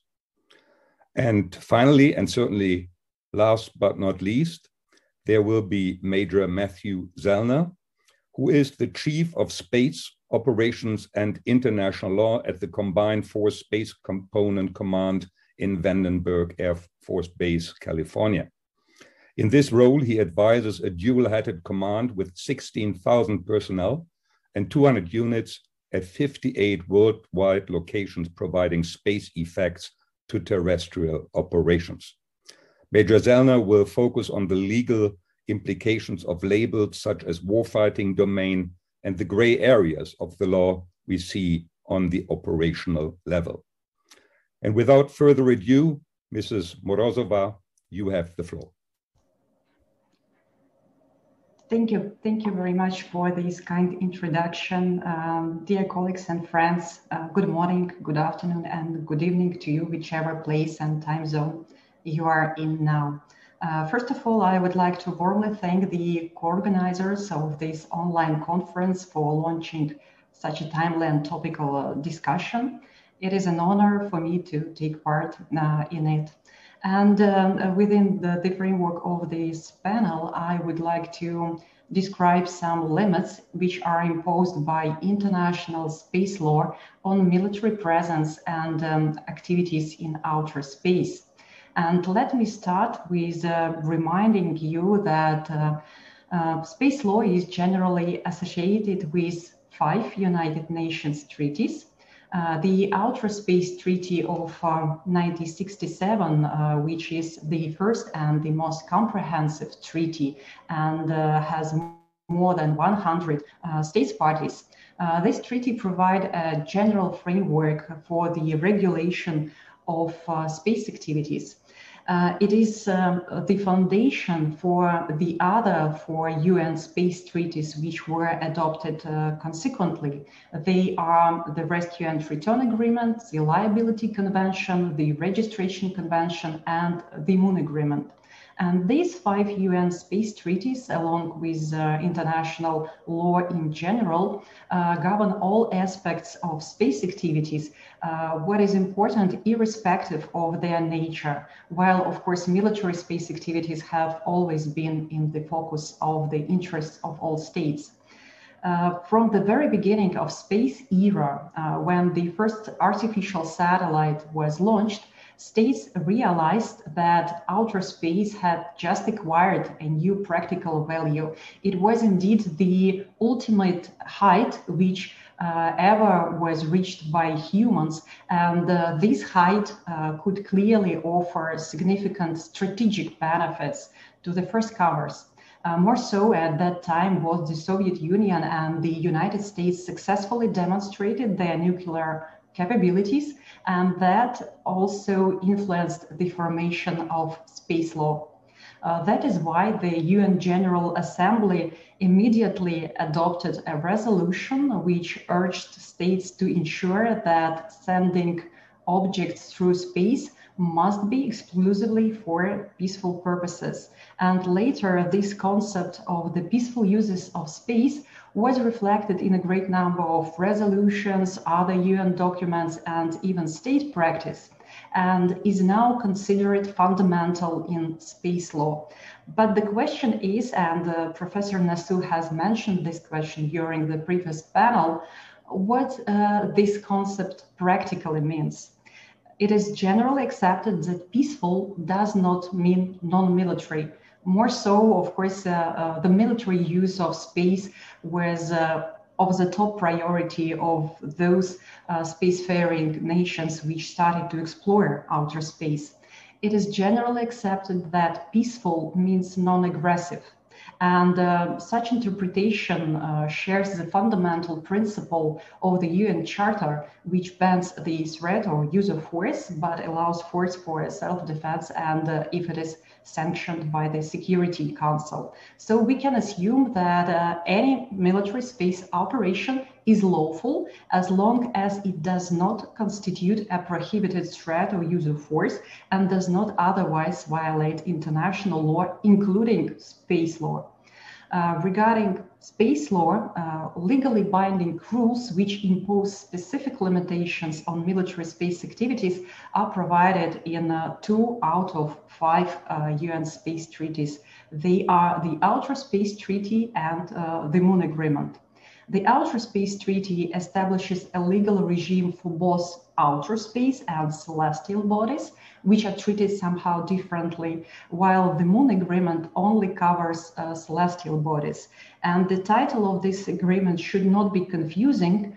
It does really address all celestial bodies within the solar system, but not only the Moon. As regards outer space, from the perspective of the Outer Space Treaty, there is a ban on nuclear weapons or any other weapons of mass destruction. States are prohibited from placing in orbit around the Earth any objects which carry nuclear weapons or any other kinds of weapons of mass destruction. They are also prohibited from installing such weapons on celestial bodies or stationing such weapons in outer space in any other manner. So the list is not complete. This ban, however, does not address what is called ballistic trajectories of objects which can carry weapons of mass destruction. And this means that the mere transit of object through space which has a nuclear warhead, which can be launched from point to point on the Earth, is not prohibited by the Outer Space Treaty itself, but is of course governed by other applicable rules of international law. It also worth saying that the UN space treaties do not define weapons of mass destruction. On the one hand, it is well established that chemical and biological weapons are considered also weapons of mass destruction. However, we have to keep in mind that there is no permanent human life in near space so far, and hence the consequences of the use of such types of weapons might be very much different from those which can be on the Earth. On the other hand, once again, due to the specificity of space and the laws of physics, the use of some other types of weapons in space may have much more destructive consequences than on the Earth, where they are not considered as weapons of mass destruction. And finally, the Outer Space Treaty itself does not prohibit the placement of conventional weapons in space, but for some states limitations do exist. For instance, a long time ago, Russia undertook a unilateral obligation not to be the first to place any weapons in outer space, and since then has been encouraging other nations to follow this example. And as of today, some 30 states have such a political commitment, and for them, placement of conventional weapons in space is also not permissible, at least until any other state does it. The legal regime of celestial bodies in terms of their military use, according to the Outer Space Treaty, is stricter than that of outer space. According to the wording of the Outer Space Treaty, the Moon and other celestial bodies must be used exclusively for peaceful purposes. And we are still arguing about what peaceful purposes means. And of course, adding the word exclusively in this discussion does not make things easier. Once again, two main approaches exist on how to interpret this notion of exclusively for peaceful purposes. The first one provides that celestial bodies are totally demilitarized, and any activity of military nature is prohibited on celestial bodies. The other viewpoint adopts a narrower interpretation, stating that only those military activities are prohibited on celestial bodies which are clearly listed in the Outer Space Treaty. And according to this treaty, besides the ban of nuclear weapons and other weapons of mass destruction, testing of any kinds of weapons is not allowed on celestial bodies. Also, the establishment of military bases, installations, and fortifications, and the conduct of any type of military maneuvers are prohibited. And as far as I am concerned, a stricter approach, that one saying that no military activity at all is possible on celestial bodies, is widely spread. And this poses questions on how the moon will be exploited soon, especially taking into account some mining projects and the desire that this activity is somehow protected. The legal framework of military space activities on celestial bodies was further developed in the Moon Agreement. It introduces additional limitations which are obligatory only for 18 states. So we can compare the Outer Space Treaty has more than 100 states, while the Moon Agreement has 18 states. And the Moon Agreement prohibits weapons of mass destruction not only on, but also in celestial bodies. Another limitation relates to orbits around or trajectory to or around celestial bodies. They also must be free from weapons of mass destruction, and prohibiting using trajectories. By prohibiting using trajectories, this agreement seems to forbid any type of gravity assistance from being used to redirect such weapons.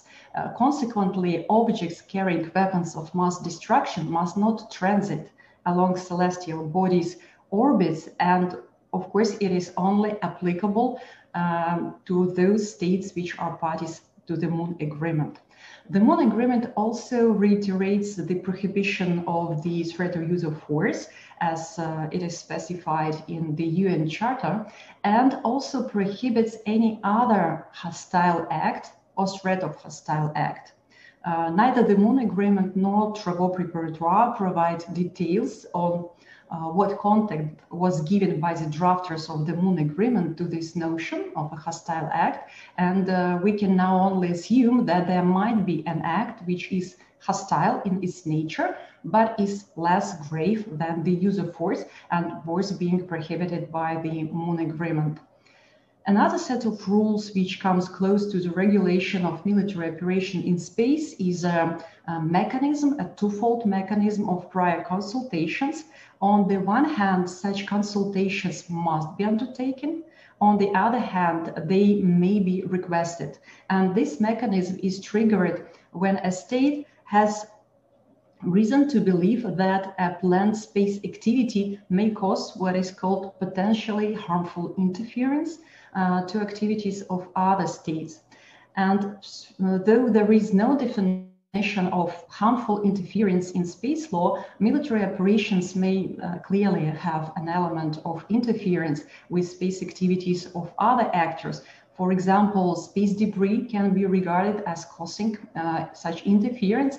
Hence, if a state plans a military space operation that creates space debris on orbits which are used by other space actors, such a state is expected to undertake these prior consultations.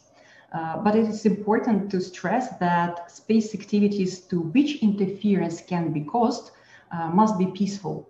If not, then this mechanism of prior consultations is not applicable. And finally, the Outer Space Treaty neither obliges states to enter into proposed consultations, nor requires that states which are involved in such consultations reach any kind of resolution of the issue. And no prior consent is necessary for any state to proceed with its space activity. What is also unique in space law, and it was to some extent mentioned during the previous panel, is the regime of international responsibility for national activities in outer space. If we compare this regime with the customary law of state responsibility, the threshold for the attribution of a conduct to the relevant state or to the appropriate state using the language of the Outer Space Treaty is much lower. States are responsible not only for space activities of their governmental agencies, but they are also responsible for the activities of non-governmental entities, which term can include private companies and individuals. This responsibility certainly applies to any type of space activity that is licensed by a state. And it is also argued, and I would say a well spread understanding of space law, that all space activities which are conducted on the territory of a state and all space activities which are conducted by these states' nationals on any territory are national space activities of that state, which it is responsible for. And it is very important to understand that this type of international responsibility can result in legal consequences. More so, it is a general rule that a launching state is internationally liable for damage caused by its space object on the Earth, in airspace and in outer space. And this rule is relevant to military space operations in peacetime. So it was also mentioned during the first panel that this rule will be applicable when we are speaking about peacetime operations. And it is important here that liability can only be invoked if damage is caused by a space object, for example, as a result of a physical collision, and if damage is caused not by a space object, for instance, by the use of radio frequency spectrum, jamming or whatever, it will not be covered by the rules of liability. It does not, however, preclude the application of the rules of international responsibility of states. Another set of rules which is relevant to space objects is the registration regime of space law. The registration convention requires that the launching state registers its space object and more so submits information to the UN Secretary General. This submission of information by states which are not bound by the registration convention can be done, and actually is done, on a voluntary basis in accordance with the UN General Assembly resolution. What is important here, the registration regime covers all space objects, including dual use and military ones, and today states do register their military satellites. However, states have an extent of discretion how their general function is described. The function of their military space object. For instance, some states register satellites which are known to serve nations' security and defense purposes and describe them as telecommunications satellite. Without having a reference to their use for military space activities. And we can compare such a kind of a description with some other satellites which serve exclusively commercial purposes, and they are also registered as telecommunications satellites. So it is important to understand that states can freely describe their satellites as clearly military or just omitting this information. But what is important here, the UN register is a primary source of information and it is public. So whatever states submit to the UN register, it is open to anybody which is looking for information about whether this or that satellite can serve military or other purposes. Rescue and return obligations have also been referred during the first panel, and the astronauts are considered the envoys of humankind. Clearly, during the peacetime, this type of obligations which are imposed on states and on astronauts to render assistance to each other equally applies to astronauts which are military or non-military. We all know that even those who are involved in scientific operations on the International Space stations are members of the military. And I also would like to agree with the first panel that it would seem reasonable to assume that the outbreak of an armed conflict could constitute a fundamental change of circumstances, which could also change the astronaut status from that one of an envoy of humankind to that of a combatant. And the rescue and return obligation with regard of space object were also touched upon. And during the conflict, the situation seems easier than with astronauts. The rescue agreement is considered to be suspended between the states which are parties to a conflict, and the adversary space objects can be captured and destroyed, provided that, of course, other applicable rules of international law are complied with. When conducted military space operations, states should also take into consideration other fundamental principles of international space law, which can be found in the Outer Space Treaty. But of course, as it was mentioned, the main problem is to understand how to apply these principles correctly. And in this regard, let me just refer to some recent developments. At least 2 international projects are currently being implemented, which are aimed to objectively articulate and clarifying international law applicable to military activities in outer space. The first one is called MILAMOS, where a group of international experts is drafting the manual on international law applicable to military uses of outer space. The other project is called WUMERA, where an international group of experts is working on the manual on the international law of military space operations. And we are lucky today to have experts from these 2 projects in our virtual room. I'm sure it's needless to explain the importance of such manuals for the promotion of the rule of law and for ensuring its common understanding. We have to admit that conflicts in space are not inevitable, and international cooperation can help avoid tough scenarios and protect the unique space domain so it remains available for the benefit of the current and future generations of all states, and I'm sure it's our common desire. This brings me to the end of my contribution, and I look forward to further discussion. Well, thank you, Mrs. Morozova, for this brilliant overview over the existing hard law and of the initiatives of the WUMERA and the MILAMOS manual. And now it's my pleasure to hand over to Mrs. Bouafia. Thank you very much. Just to make sure that you can actually hear me, I didn't get to make a sound test. Thank you very much. Naturally, I would like to extend, my appreciation to the organizers of the webinar. I really think that this webinar actually constitute a very important resource, to discuss topical issues, especially with the current context. And I also hope that everyone is safe and healthy wherever you may be. My name is Chehineze Bouafia, and I would just like to make a short clarification that I am no longer the ECSL Executive Secretary, but now being affiliated to the International Institute of Space and Telecommunications. That is actually based in Paris.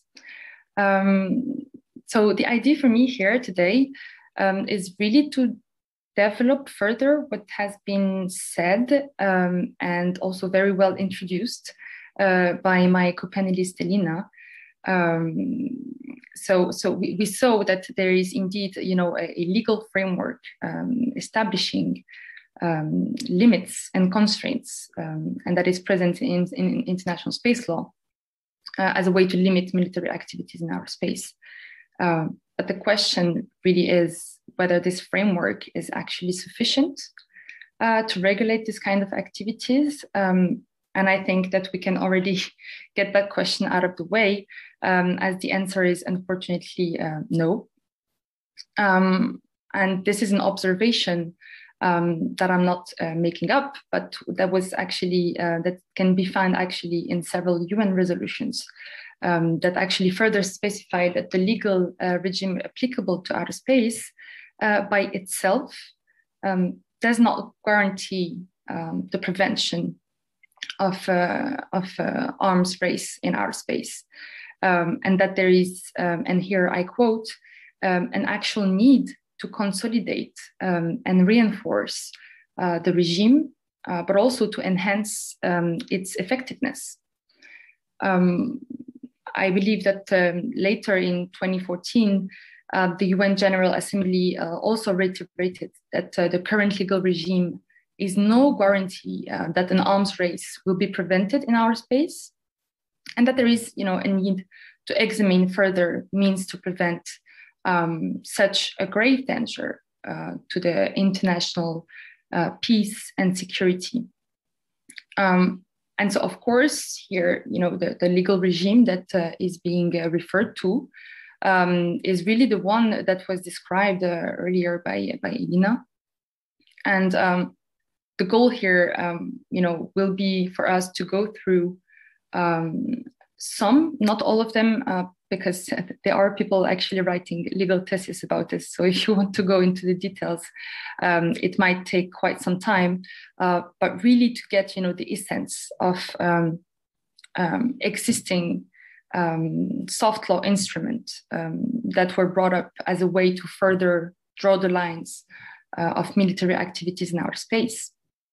And I think we can directly jump into a very recent initiative that was brought up between 2012 and 2013 with a group of actually 15 governmental experts called the GGE that was nominated and tasked by the UN Secretary General pursuant to a UN General Resolution. And if I remember correctly, you can also actually read the resolution. It's resolution 6568. And under this resolution, the group of government experts basically undertook a study on the transparency and confidence building measures in outer space activity. And a similar study was actually undertaken 20 years earlier, but unfortunately was not a success. And this group of government experts elaborated on the characteristics and the criteria for outer space, transparency and confidence building measures. And what they agreed upon was that those transparency and confidence building measures should be voluntary. And this is where the shift operates between, legally binding instruments that we can find with the Outer Space Treaty and non-legally binding instruments that you will see are becoming more and more used, not only in the context of military activities, but also more generally in the context of space activities. I think we all heard about the long-term sustainability guidelines that were recently endorsed. You see, it has nothing to do with military, it has to do with a sustainable use of outer space, but still it was decided that the fashion and the format to do it would be a non-legally binding instrument. But what the group of government experts also agreed upon was that although it should be on a voluntary basis, that this kind of instrument could not constitute a substitute to actual legally binding arrangements. And so actually this report of the group of government experts was approved by consensus through a typical UN General Assembly resolution, which is UN Resolution 6850. You can also read it. And I know we don't have much time, but I would definitely suggest to anyone here in the audience to really have a look at those resolutions, who really show actually the mindset of member states at that time. And the outcome consensus report was submitted to the 68th session, as I said, and then endorsed. In particular, the report includes actual recommendations to enhance transparency of outer space activities through many different means, notably the exchange of information between countries, space policy and activities, also risk reduction notifications, and something called visits by experts to national space facilities as a way to enhance this so-called transparency set as a goal. And also, this group of experts recommended establishing increasing coordination between the Office for Disarmament Affairs and the Office for Outer Space Affairs, but also with any other appropriate UN entities.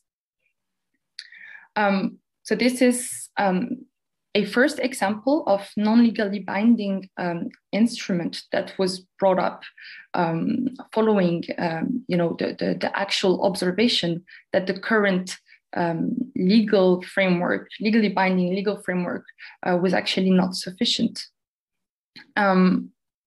Another, and I think probably the most important one, instrument that was also brought up as a way to counter the shortcomings that were established and seen within the current legal framework existing, is the International Code of Conduct for Outer Space Activities. I believe it to be the most advanced non-legally binding piece. And the objective behind this International Code of Conduct was actually to enhance safety and security in outer space through the development and the implementation of transparency and confidence building measures. And in 2008, actually, the European Union initiated this procedure to develop this code of conduct. And the code was imagined as to function as a non-legally binding treaty. Well, first as a legally binding treaty, but then obviously it was realized that a non-legally binding instrument will probably be easier to implement without any formal enforcement mechanisms, especially in a multilateral setting. And the legal ground for this International Code of Conduct was actually the UN GA Resolution 6175, which called member states to submit proposals following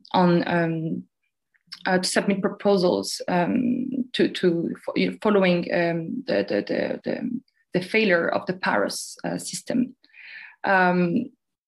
And so the legal framework under which this code of conduct was conducted is, of course, the EU Common Foreign and Security Policy, and also Council conclusions from 2010, and also the Council decision from 2012. This code of conduct is based on three main principles. The first one is all countries' inheritable right to use space for peaceful purposes. The second being the protection of security and reliability of space object in orbit. And last but not least, consideration for states' legitimate defense interests. Once agreed upon, this code of conduct was expected to be applicable to all outer space activities conducted by states, but also corporations, universities, and the code is also intended to address both safety and sustainability of space environment, as well as the stability and the security in outer space. So it's not a code that is intended to regulate only military activities, but more generally the sustainable use of outer space. And since it is aimed at both safety and security in outer space, the EU actually stated that existing international fora, such as the Conference on Disarmament and the UN Committee on Peaceful Uses of Outer Space, COPUS, are actually not the appropriate fora where the code of conduct should be discussed. And by discussing the code of conduct outside these two international fora, it also includes UN member states, which are not members of these bodies. The EU also stated that it believes that the non-legally binding and overarching nature of the code of conduct also means that it does not contradict any ongoing discussions or any, legally binding treaty per se, and that the main goal is just to find an agreement on a text that would be suitable and applicable to security benefits in a short term. So just briefly to go over the actual state of this code of conduct, that is that this code of conduct actually received mixed reactions in the international community. And of course, several emerging powers expressed concerns about not being involved in the process. And there was also some substantive issues that were found with the draft, notably questions about vague terminology, the lack of definitions, and also the fact that it was not clear to which degree the code of conduct should be legally binding over states. And after extensive interagency review, also from the side of the United States government, it was assessed that the draft international code could actually limit space operations, and that the US would not actually abide by it. However, a proposal was made by the US to also propose a draft code of conduct that would be based on the European initiative, without subscribing to the EU initiative per se. So just, I don't want to go over my time, but I think here the message to take home is that when you go over the actual overview of existing non-legally binding instrument, I really think that an interesting point would be to take a bit of height and really analyze, this in the context of a wider aspects and considerations pertaining to space law, and notably what I evoked at the beginning of my statement regarding this, tendency, this trend of having soft law instruments to deal with the certain aspects of space activities. And this is really something that is symptomatic of the last decades. And that is also very symptomatic of military activities in general, but not only. As I said, this is something that you will also find in environmental considerations. So I mentioned the long-term sustainability guidelines, but you can also find the space debris mitigation guidelines and so on. So there is really this inflation of soft law instruments that perhaps say something about the current state of hard law. And so non-legally binding instruments may really constitute, and I believe so, a pragmatic solution to the prevention of an aerosolization of space by actually making possible to overcome some of the rigidities that are implied by the adoption of a legally binding instrument. And there are actually many benefits to opting for non-legally binding instruments.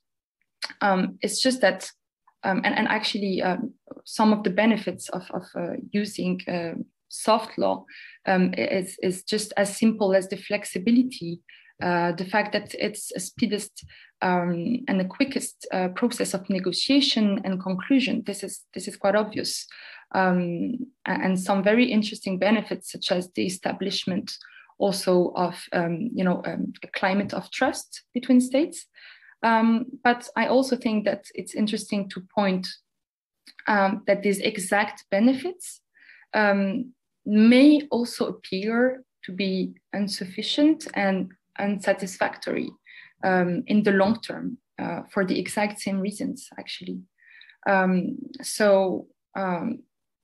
I would say that the strength of soft law will only be demonstrated through the implementation of those soft law instruments at a national level. This implementation at a national level will certainly show the adherence and the effectiveness of soft law instruments. So there are pros and cons to having soft law instruments in the context of military activities. And I do look forward to discussing these pros and cons with co-panelists and also with the audience later on. So thank you for your attention. Well, thank you so much, Mrs. Bouafia. And now I give the floor to Major Zellner, please. Thank you so much, sir. First, thank you to this group for having me and allowing me to share this panel with such esteemed experts, and also share in the institution that you all have set up with such professionals and scholars. So thank you for that. These discussions are very badly needed. I think the world is probably behind in having these types of tough discussions, and these are issues we truly do see every day. So thank you. I'd first like to disclaim that the views presented herein are my personal views and do not necessarily represent the views of the Department of Defense or its components. And I'd also like to say that NATO, the Legal Gazette issue 42 coming out, I believe on July 1st, goes into a lot of these issues, the legal aspects of space. I have a co-article in there talking about management of space data and transparency.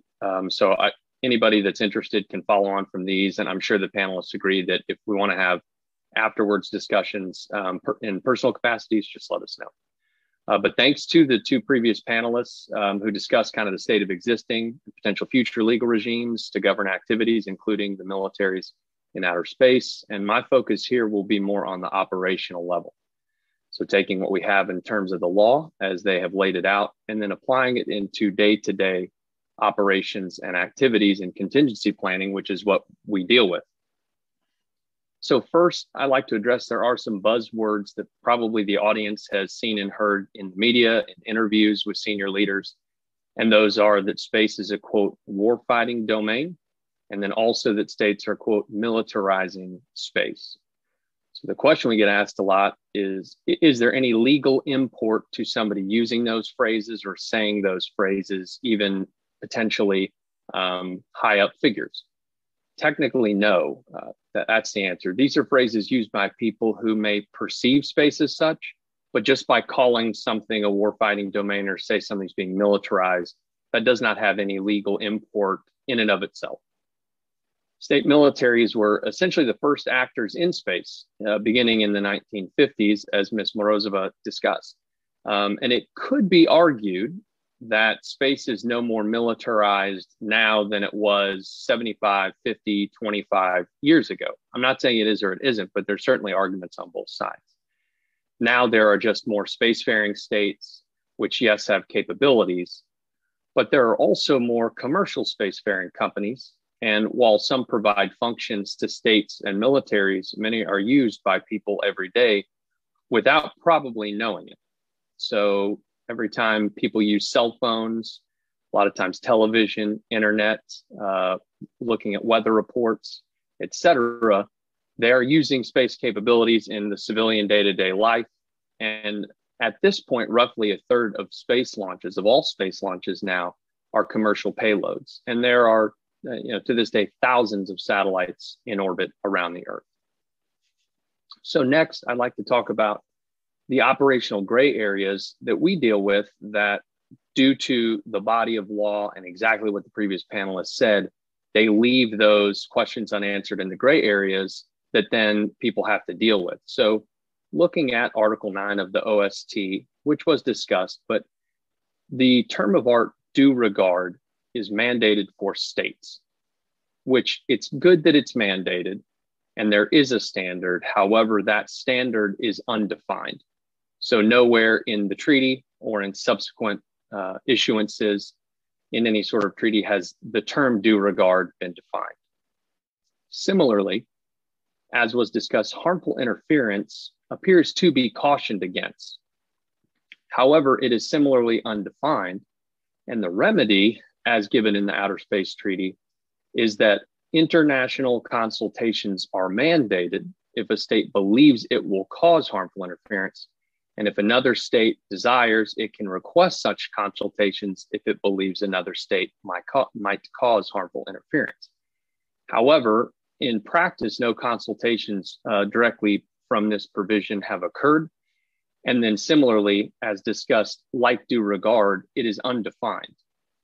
The reasons why it was undefined during those treaty negotiations, there's probably lots of reasons, but what we have today now, 60 plus years later, 50 plus years later, is that we have two terms that are very strictly discussed in the Outer Space Treaty, but when you're talking about conducting operations, they are undefined in an international context. Similar to this, we have a lack of customary international law which impacts day-to-day operations. So some, like Additional Protocol 1 of the Geneva Conventions that I will discuss more below, those provisions would extrapolate to space. And Professor Blank talked about that, how you would essentially apply LOAC, apply all of those rules, you'd extrapolate them to space. But there is not any robust customary international law legal regime specifically for space. So states could certainly create this at any point, whether through practices or an additional convention or treaty that perhaps reflects customary international law for state parties or would be truly binding international law. However, that customary international law development has not necessarily occurred strictly to space. I think this is unsurprising due to the length of time that states have been spacefaring. So if you think about it and compare it to other domains, states have been acting in space for, let's say, up to 75 years at this point, versus the land and sea domains, where peoples and states have operated and contested for thousands of years. And only after this several thousands of years did we get the UN Convention Law of the Sea in the mid-20th century, or the Hague and Geneva Conventions in the 20th century, essentially. And so all of those thousands of years of operations finally coalesced in states coming to some agreement.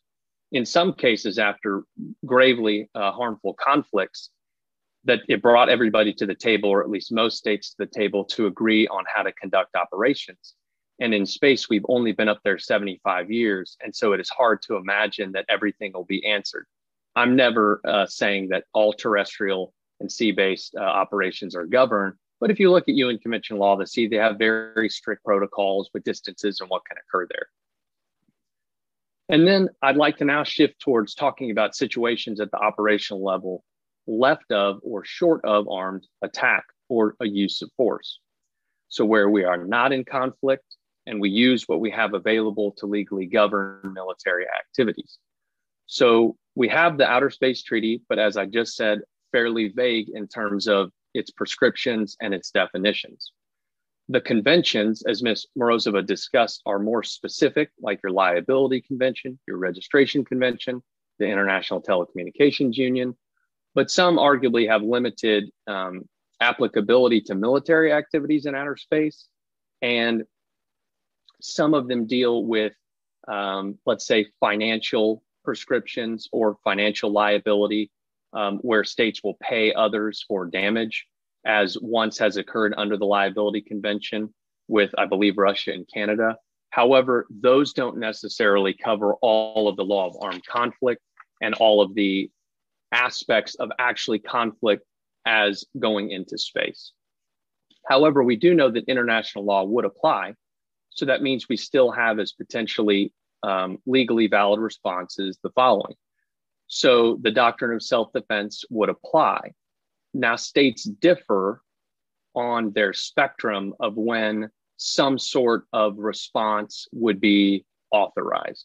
So you have, let's say, on one end of the spectrum, the UN Charter discussing that armed attack might be a threshold for the use of force in self-defense. Then you have other nations that may believe a hostile act, demonstrated hostile intent, would actually justify a response in self-defense. As we all know, or as most of us know on this panel and this forum, there have been reams of articles and academic papers written over the decades on the thresholds of armed attack and whether that's the most grave uses of force or whether a simple use of force would apply. It's increasingly confusing because the UN Charter bans use of force, threat of use of force. So that seems to leave a gap in international law, and that applies to space as well on where that sliding scale lands. Additionally, you have the doctrine of countermeasures. So this is where a state would be able to utilize an unlawful act in response to an unlawful act. So let's say state A is committing some unlawful act in space. That would authorize state B an ability to utilize a potentially unlawful act for the mere purpose of getting state A to stop its unlawful act. It has to be necessary and proportionate. It has to stop when the original unlawful act stops. But this is again fed from the Nicaragua ICJ case and the international law that has developed since in extrapolating that kind of terrestrial-based body of law into space. Now, one of the problems with that, and this again, I'm not trying to sound cyclical, but that's why this is tough, is in defining what is unlawful would then be a threshold issue to determine whether or not a countermeasure could apply, or the second type of response, which is a retorsion under international law, whereby state A commits an unlawful act in space and state B then commits a lawful act. However, it's detrimental in some way to state A, again, necessary, proportionate, and then trying to get state A to cease its unlawful behavior. So some common examples used are an embargo, a severing of diplomatic relations, and whatnot. However, both of these doctrines, and self-defense for that matter, open up and expose the fact that there is a gap in defining what is unlawful exactly. Is behavior A, behavior B, behavior C? Where do we draw the line between unlawful? Where do we draw the line between armed attack, use of force, threat of use of force? All those issues are very difficult, and it leaves states not necessarily guessing, but there's no body of law that you can absolutely point to and say this is unlawful or this is lawful. Sure there are arguments of that, but when you get into those gray areas, it become very difficult. So that was talking about the left of conflict. Now we can talk about in conflict. And as discussed in the panel, law of armed conflict or international humanitarian law would apply. And again, that's based off largely existing codified and or customary international law, such as the Geneva Convention, the additional protocols. So if the space domain became part of an armed conflict, we would use it, states would use it, in my opinion. And for purposes of this, what I'm going to go into, we're going to assume that the treaties that I'm discussing would not be suspended or a state would not opt out pursuant to this conflict. So again, what we're left with is extrapolating existing law to outer space. So we look at additional protocol 1. So these are big areas of analysis, and one of them is how to define a military objective. So at this operational level, you're talking about in conflict, and you have spacefaring states utilizing space assets in a true conflict. We would look at Article 52.2, distinction. Now, it's worth mentioning with additional protocol 1 that Russia, China, most of Europe, Canada, Australia, and the US either ascribe to it as signatories, or they've ratified it, or they adopt at least the provisions I'm talking about here as customary international law. So with asking whether or not something on orbit's a military objective in a conflict, you take that existing body of international law and you apply it. And so you would ask the question in Article 52.2, and that is, and this is a mouthful, and it's commonly talked to as maybe a dual use test, but it has different parts to it, or a two-part test. And that is whether an object's nature, location, purpose, or use makes an effective contribution to military action, and whose partial for total destruction, capture, or neutralization in the circumstances ruling at the time offers a definite military advantage.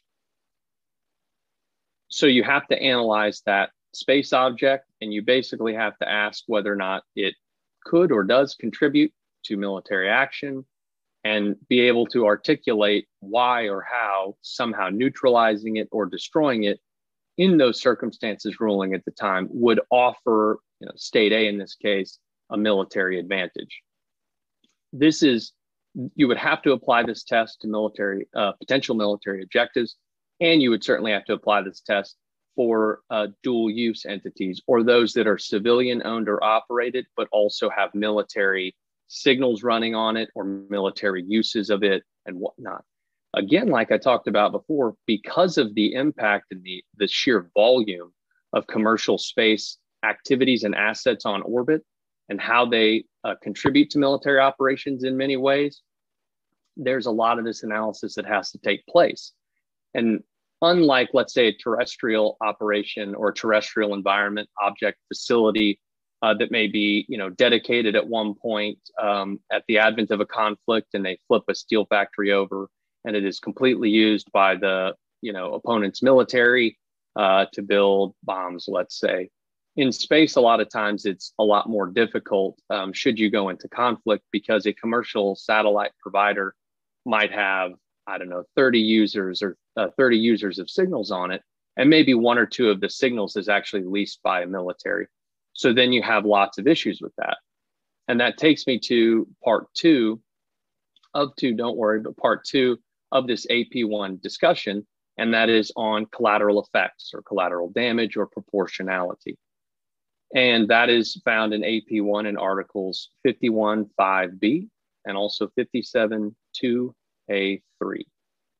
And what this says is that attacks in a conflict are prohibited that, quote, may be expected to cause incidental loss of civilian life, injury to civilians, damage to civilian objects, or a combination thereof, which would be excessive in relation to the concrete and direct military advantage anticipated. So what that leaves us with is an ex-ante balancing test that decision makers, through whatever regimes they're in, according to their state practices, must balance the fact that what concrete and direct military advantage would I stand to gain by doing X, Y, or Z to a satellite or a space-based system versus the injury to civilians or damage to civilian objects.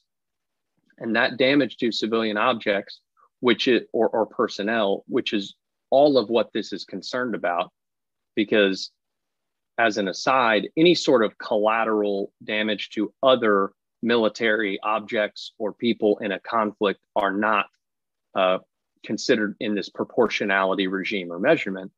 So be it that the focus is on civilian personnel, civilian objects, you ask whether or not whatever you're doing is the damage to those civilian personnel or objects, if that's going to be excessive compared to your direct and military advantage gain.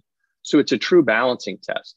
Now, one of the problems is, as is a theme for a lot of this, the term excessive is not actually defined or agreed upon in international law. So that leaves a lot of interpretation for states. However, looking at, and I'll conclude with looking at three different essentially situations where this would come up, where you try to use those measurements. So first, let's say something that's you're wanting to put in effect on an adversary in a conflict that's temporary and reversible. So think jamming and things like that, where you don't actually cause any sustainable harm to the asset. You just temporarily interrupt the ability for the signals to be used. So you ask, and there's lots of debate in international law of how foreseeable you have to try to figure out those civilian impacts are going to be. So the Talon manual, which deals with cyber, proposes, expected indirect effects, or Michael Schmidt, the scholar, has talked about reasonably foreseeable effects. I like to cite Squadron Leader Tinkler, who said before, the problem with those reasonably foreseeable effects is it's like a lottery ticket. And that means that if I buy a lottery ticket, it's reasonably foreseeable that I could win the lottery. However, in practice, it's 1 in several millions. So to anticipate that and try to measure that is a little difficult in terms of operations. So I've adopted the term maybe directly foreseeable would be a better aspect to balance that. And there, it helps you understand that due to the signal environment and exactly what the previous panel talked about, is so difficult to fully ascertain to know on, let's say, a commercial satellite, if you have 30 signals running on it, if maybe only one's military, what are going to be your aspects to the others? And then the last two, quickly, to leave time for questions. If you have non-temporary, non-reversible effects to satellites, that's difficult because we can maybe borrow cyber's talk discussion on an attack threshold and whether or not, let's say, having to replace component parts or reboot systems. Maybe we use that as standards for a proportionality analysis on making that balancing test like I previously discussed. And then finally, destructive debris causing events.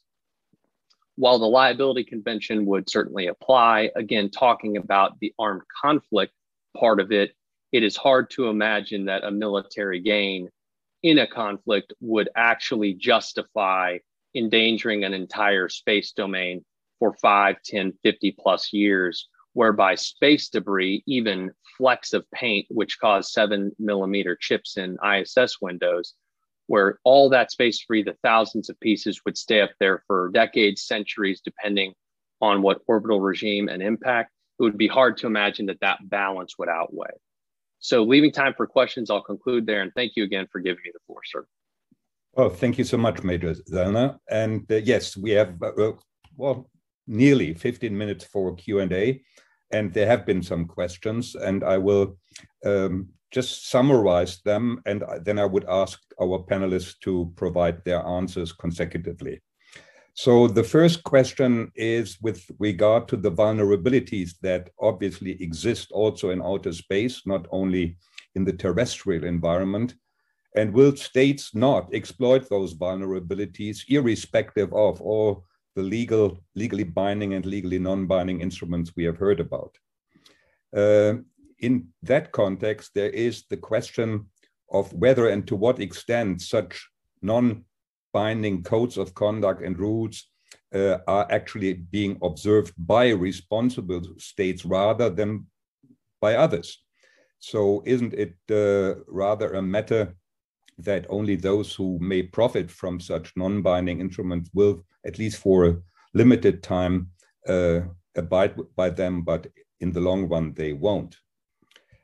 The next question is about, also related to the non-binding instruments. We are witnessing a kind of fragmentation when it comes to military uses of outer space. So there are the original space lawyers, let me put it that way, and then there are the others. And this is also being shown by the fact that we have 2 new manuals, or we will have 2 new manuals, the Woomera manual on military activities in outer space and the Millamos. And obviously the authors of the respective manuals take different positions, at least with regard to some of the aspects. And finally, with regard, I don't want to repeat the entire discussion on the applicability of the law of armed conflict, but the question is, of course, let's assume it applies, but what about, Major Zellner, a contribution to the enemy's war sustaining effort, which has been endorsed in the DoD Law of War Manual and in other publications of the United States? And finally, you are referring to countermeasures. I think this is a well taken point, but would you agree that countermeasures may involve a use of force remaining below the threshold of an armed attack? So I suggest that we will start with Mrs. Morozova again. Thank you for these questions and the opportunity to give additional comments. First, regarding binding versus non-binding. Of course, when we speak about the ideal picture of the work, it would be the best ever situation that everything is written in stone. I mean that we have hard law, we have international treaties with global participation, but we must be realists and for instance, we have on the table the draft treaty on prevention of the placement of weapons in outer space and of the threat or use of force against outer space objects. This is a joint proposal by Russia and China, which is left in paper for more than 10 years. And we clearly see different approaches of states with regard to how this issue should be settled. To my understanding, for instance, the Russian-Chinese project is very much focused on trying to regulate the object, so to define weapons, to prohibit weapons. And this is the major disagreement of the US and other states, which says that the definition lacks being clear and inclusive, and some states prefer to speak about regulation behavior, not objects. So these two positions are very much different. And if we can find a compromise by drafting a piece of soft law, it is in any case a step forward. And there is a big political pressure placed in non-binding legal documents, for instance, UN General Assembly resolutions.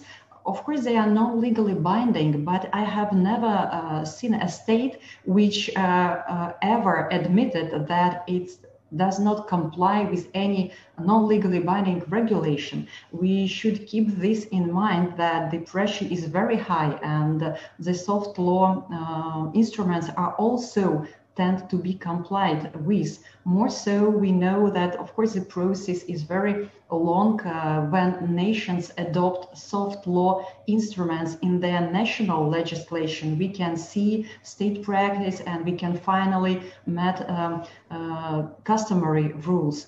Of course, it was absolutely a valid argument saying that in space law we cannot have any customary rules so far because we are in space only for 60 years. But if we turn to UN Office for Outer Space Affairs, they have a questionnaire which they send to different states, and there exist responses by states which can be boiled down into at least 3 norms which are regarded customary: freedom of exploration and use, non-appropriation principle, and the application of international law to space activity and outer space. So there is an opinion that customary rules really exist. So also non-binding instruments are important in several other respects. We also discussed due regard, and there is no standard, but we can use some non-legally binding instruments to say that this is the practice, these are the standards or emerging standards, and being in non-compliance with these non-legally binding documents may to some extent evidence the lack of due regard on this or that part. So I think we should not underestimate soft law sources. With regard to the difference between several manual, probably the readers of the manual will be the best judges. I must say that even within one project, for instance, Milamos, experts do really have different views. And it is clear that different manuals can see the issue from different angles. And this is actually the benefit for the users of this manual. They can see the mindset of the expert society, and maybe it can be useful for them to make proper decisions. So this is from my part. Thank you. Well, thank you, Mrs. Morozova. Of course, this begs the question whether the Russian Federation and or the People's Republic of China will really abstain from exploiting existing vulnerabilities also in outer space, only because there are some non-binding codes of conduct, etc. Mrs. Bouafia, to you, the question, of course, was what is the value added of non-binding instruments, and do they really contribute to the preparedness of states to be as transparent as you hope them to be? Well, thank you very much, first, Professor, for the question.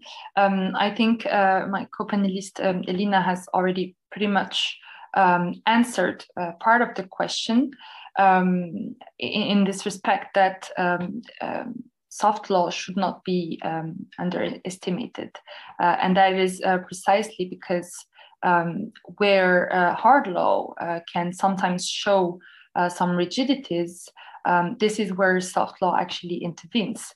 And I would say that there is this tendency, a very funny tendency, to make the assessment that, you know, the existing corpus juris specialis is either outdated or indeed effective and self-sufficient, and everything is great.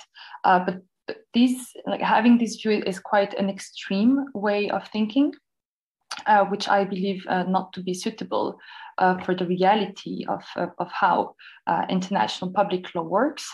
There are different interests at stakes. Elina also mentioned a very high political pressure, and this is being translated in the way states can actually emit legally binding or non-legally binding norms. And I think that indeed it would be amazing if everything could be set in stone, very clear from the beginning, and everyone would agree and shake hands. But unfortunately, it's not how things work. And I think that things will come over time through notably multilateral discussions.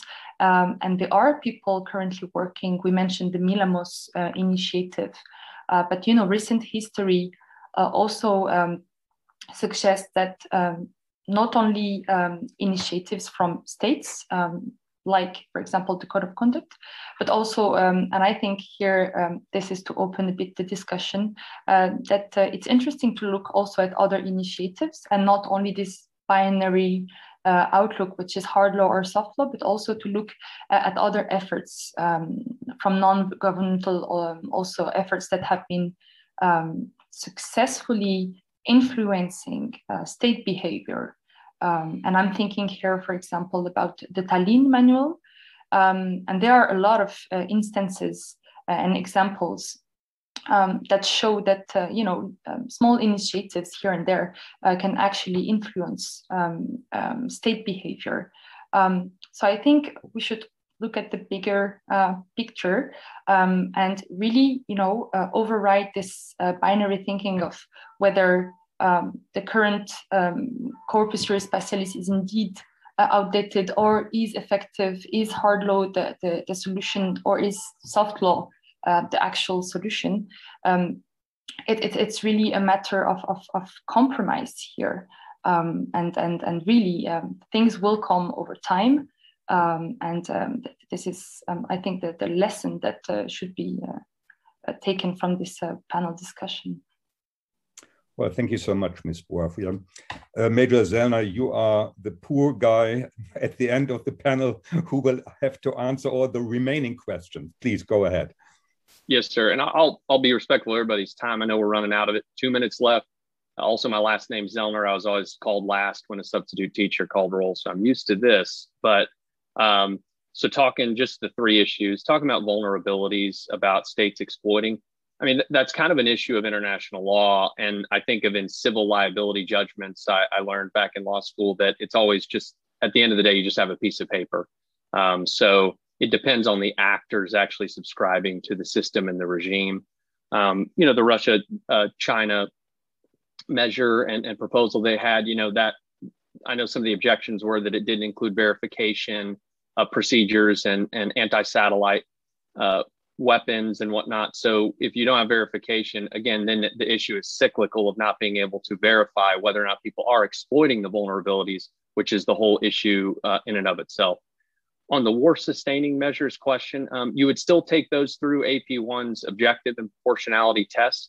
Additionally, you'd have necessity, humanity, any other of those LOAC provisions. So whether that's on orbit, terrestrial, you would take it through those tests that I discussed. And I hope that answered the question. And I know we're running out of time. And then lastly, thank you so much for the question on countermeasures.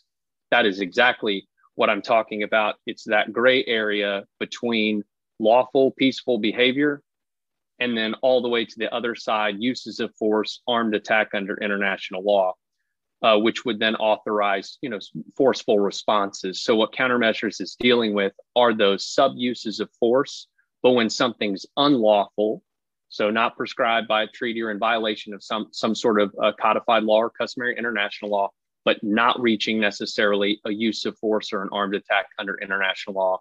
And so that is what I was talking about, left of conflict that would provide some sort of recourse for an aggrieved nation. And that's all I have, sir. Well, thank you so much. And thanks to all the panelists for their discipline and their flexibility. And now I can hand over to Colonel Cherry. Thank you very much. Professor von Heinegg, thank you very much. And thank you to each of the panelists in the second panel. I agree. I appreciate your flexibility and understanding, and also a fantastic presentation by all, certainly cutting edge issues, but the four of you presented them in a very approachable way for our audience. I also want to again thank Professor von Heinegg and Alphonse for their leadership in the International Society of Military Law and the Law of War, and for joining forces today with the Stockton Center and the Naval War College for today's event. And of course, I can't miss another opportunity to remind everyone in the audience to go to the Stockton Center website to sign up for our mailing list for future events. Like I said, we have events in April, May, and June. Gender and armed conflict in April, and then May we have our Cushing Conference. And then in June, we'll be looking at the Arctic. The International Society of Military Law and the Law of War is also developing future events. So please check the Society's webpage and also follow them on LinkedIn for other information. And today's event will be posted next week on the Naval War College YouTube page. So if you want to watch it again or you missed something, please feel free to log in, and you can again find that on the event page for today's event. Thank you again to our first panel and also to all of you for joining us today. Have a wonderful weekend, and I bid you a lovely afternoon or evening from a very foggy Newport, Rhode Island. Thanks again, and take care.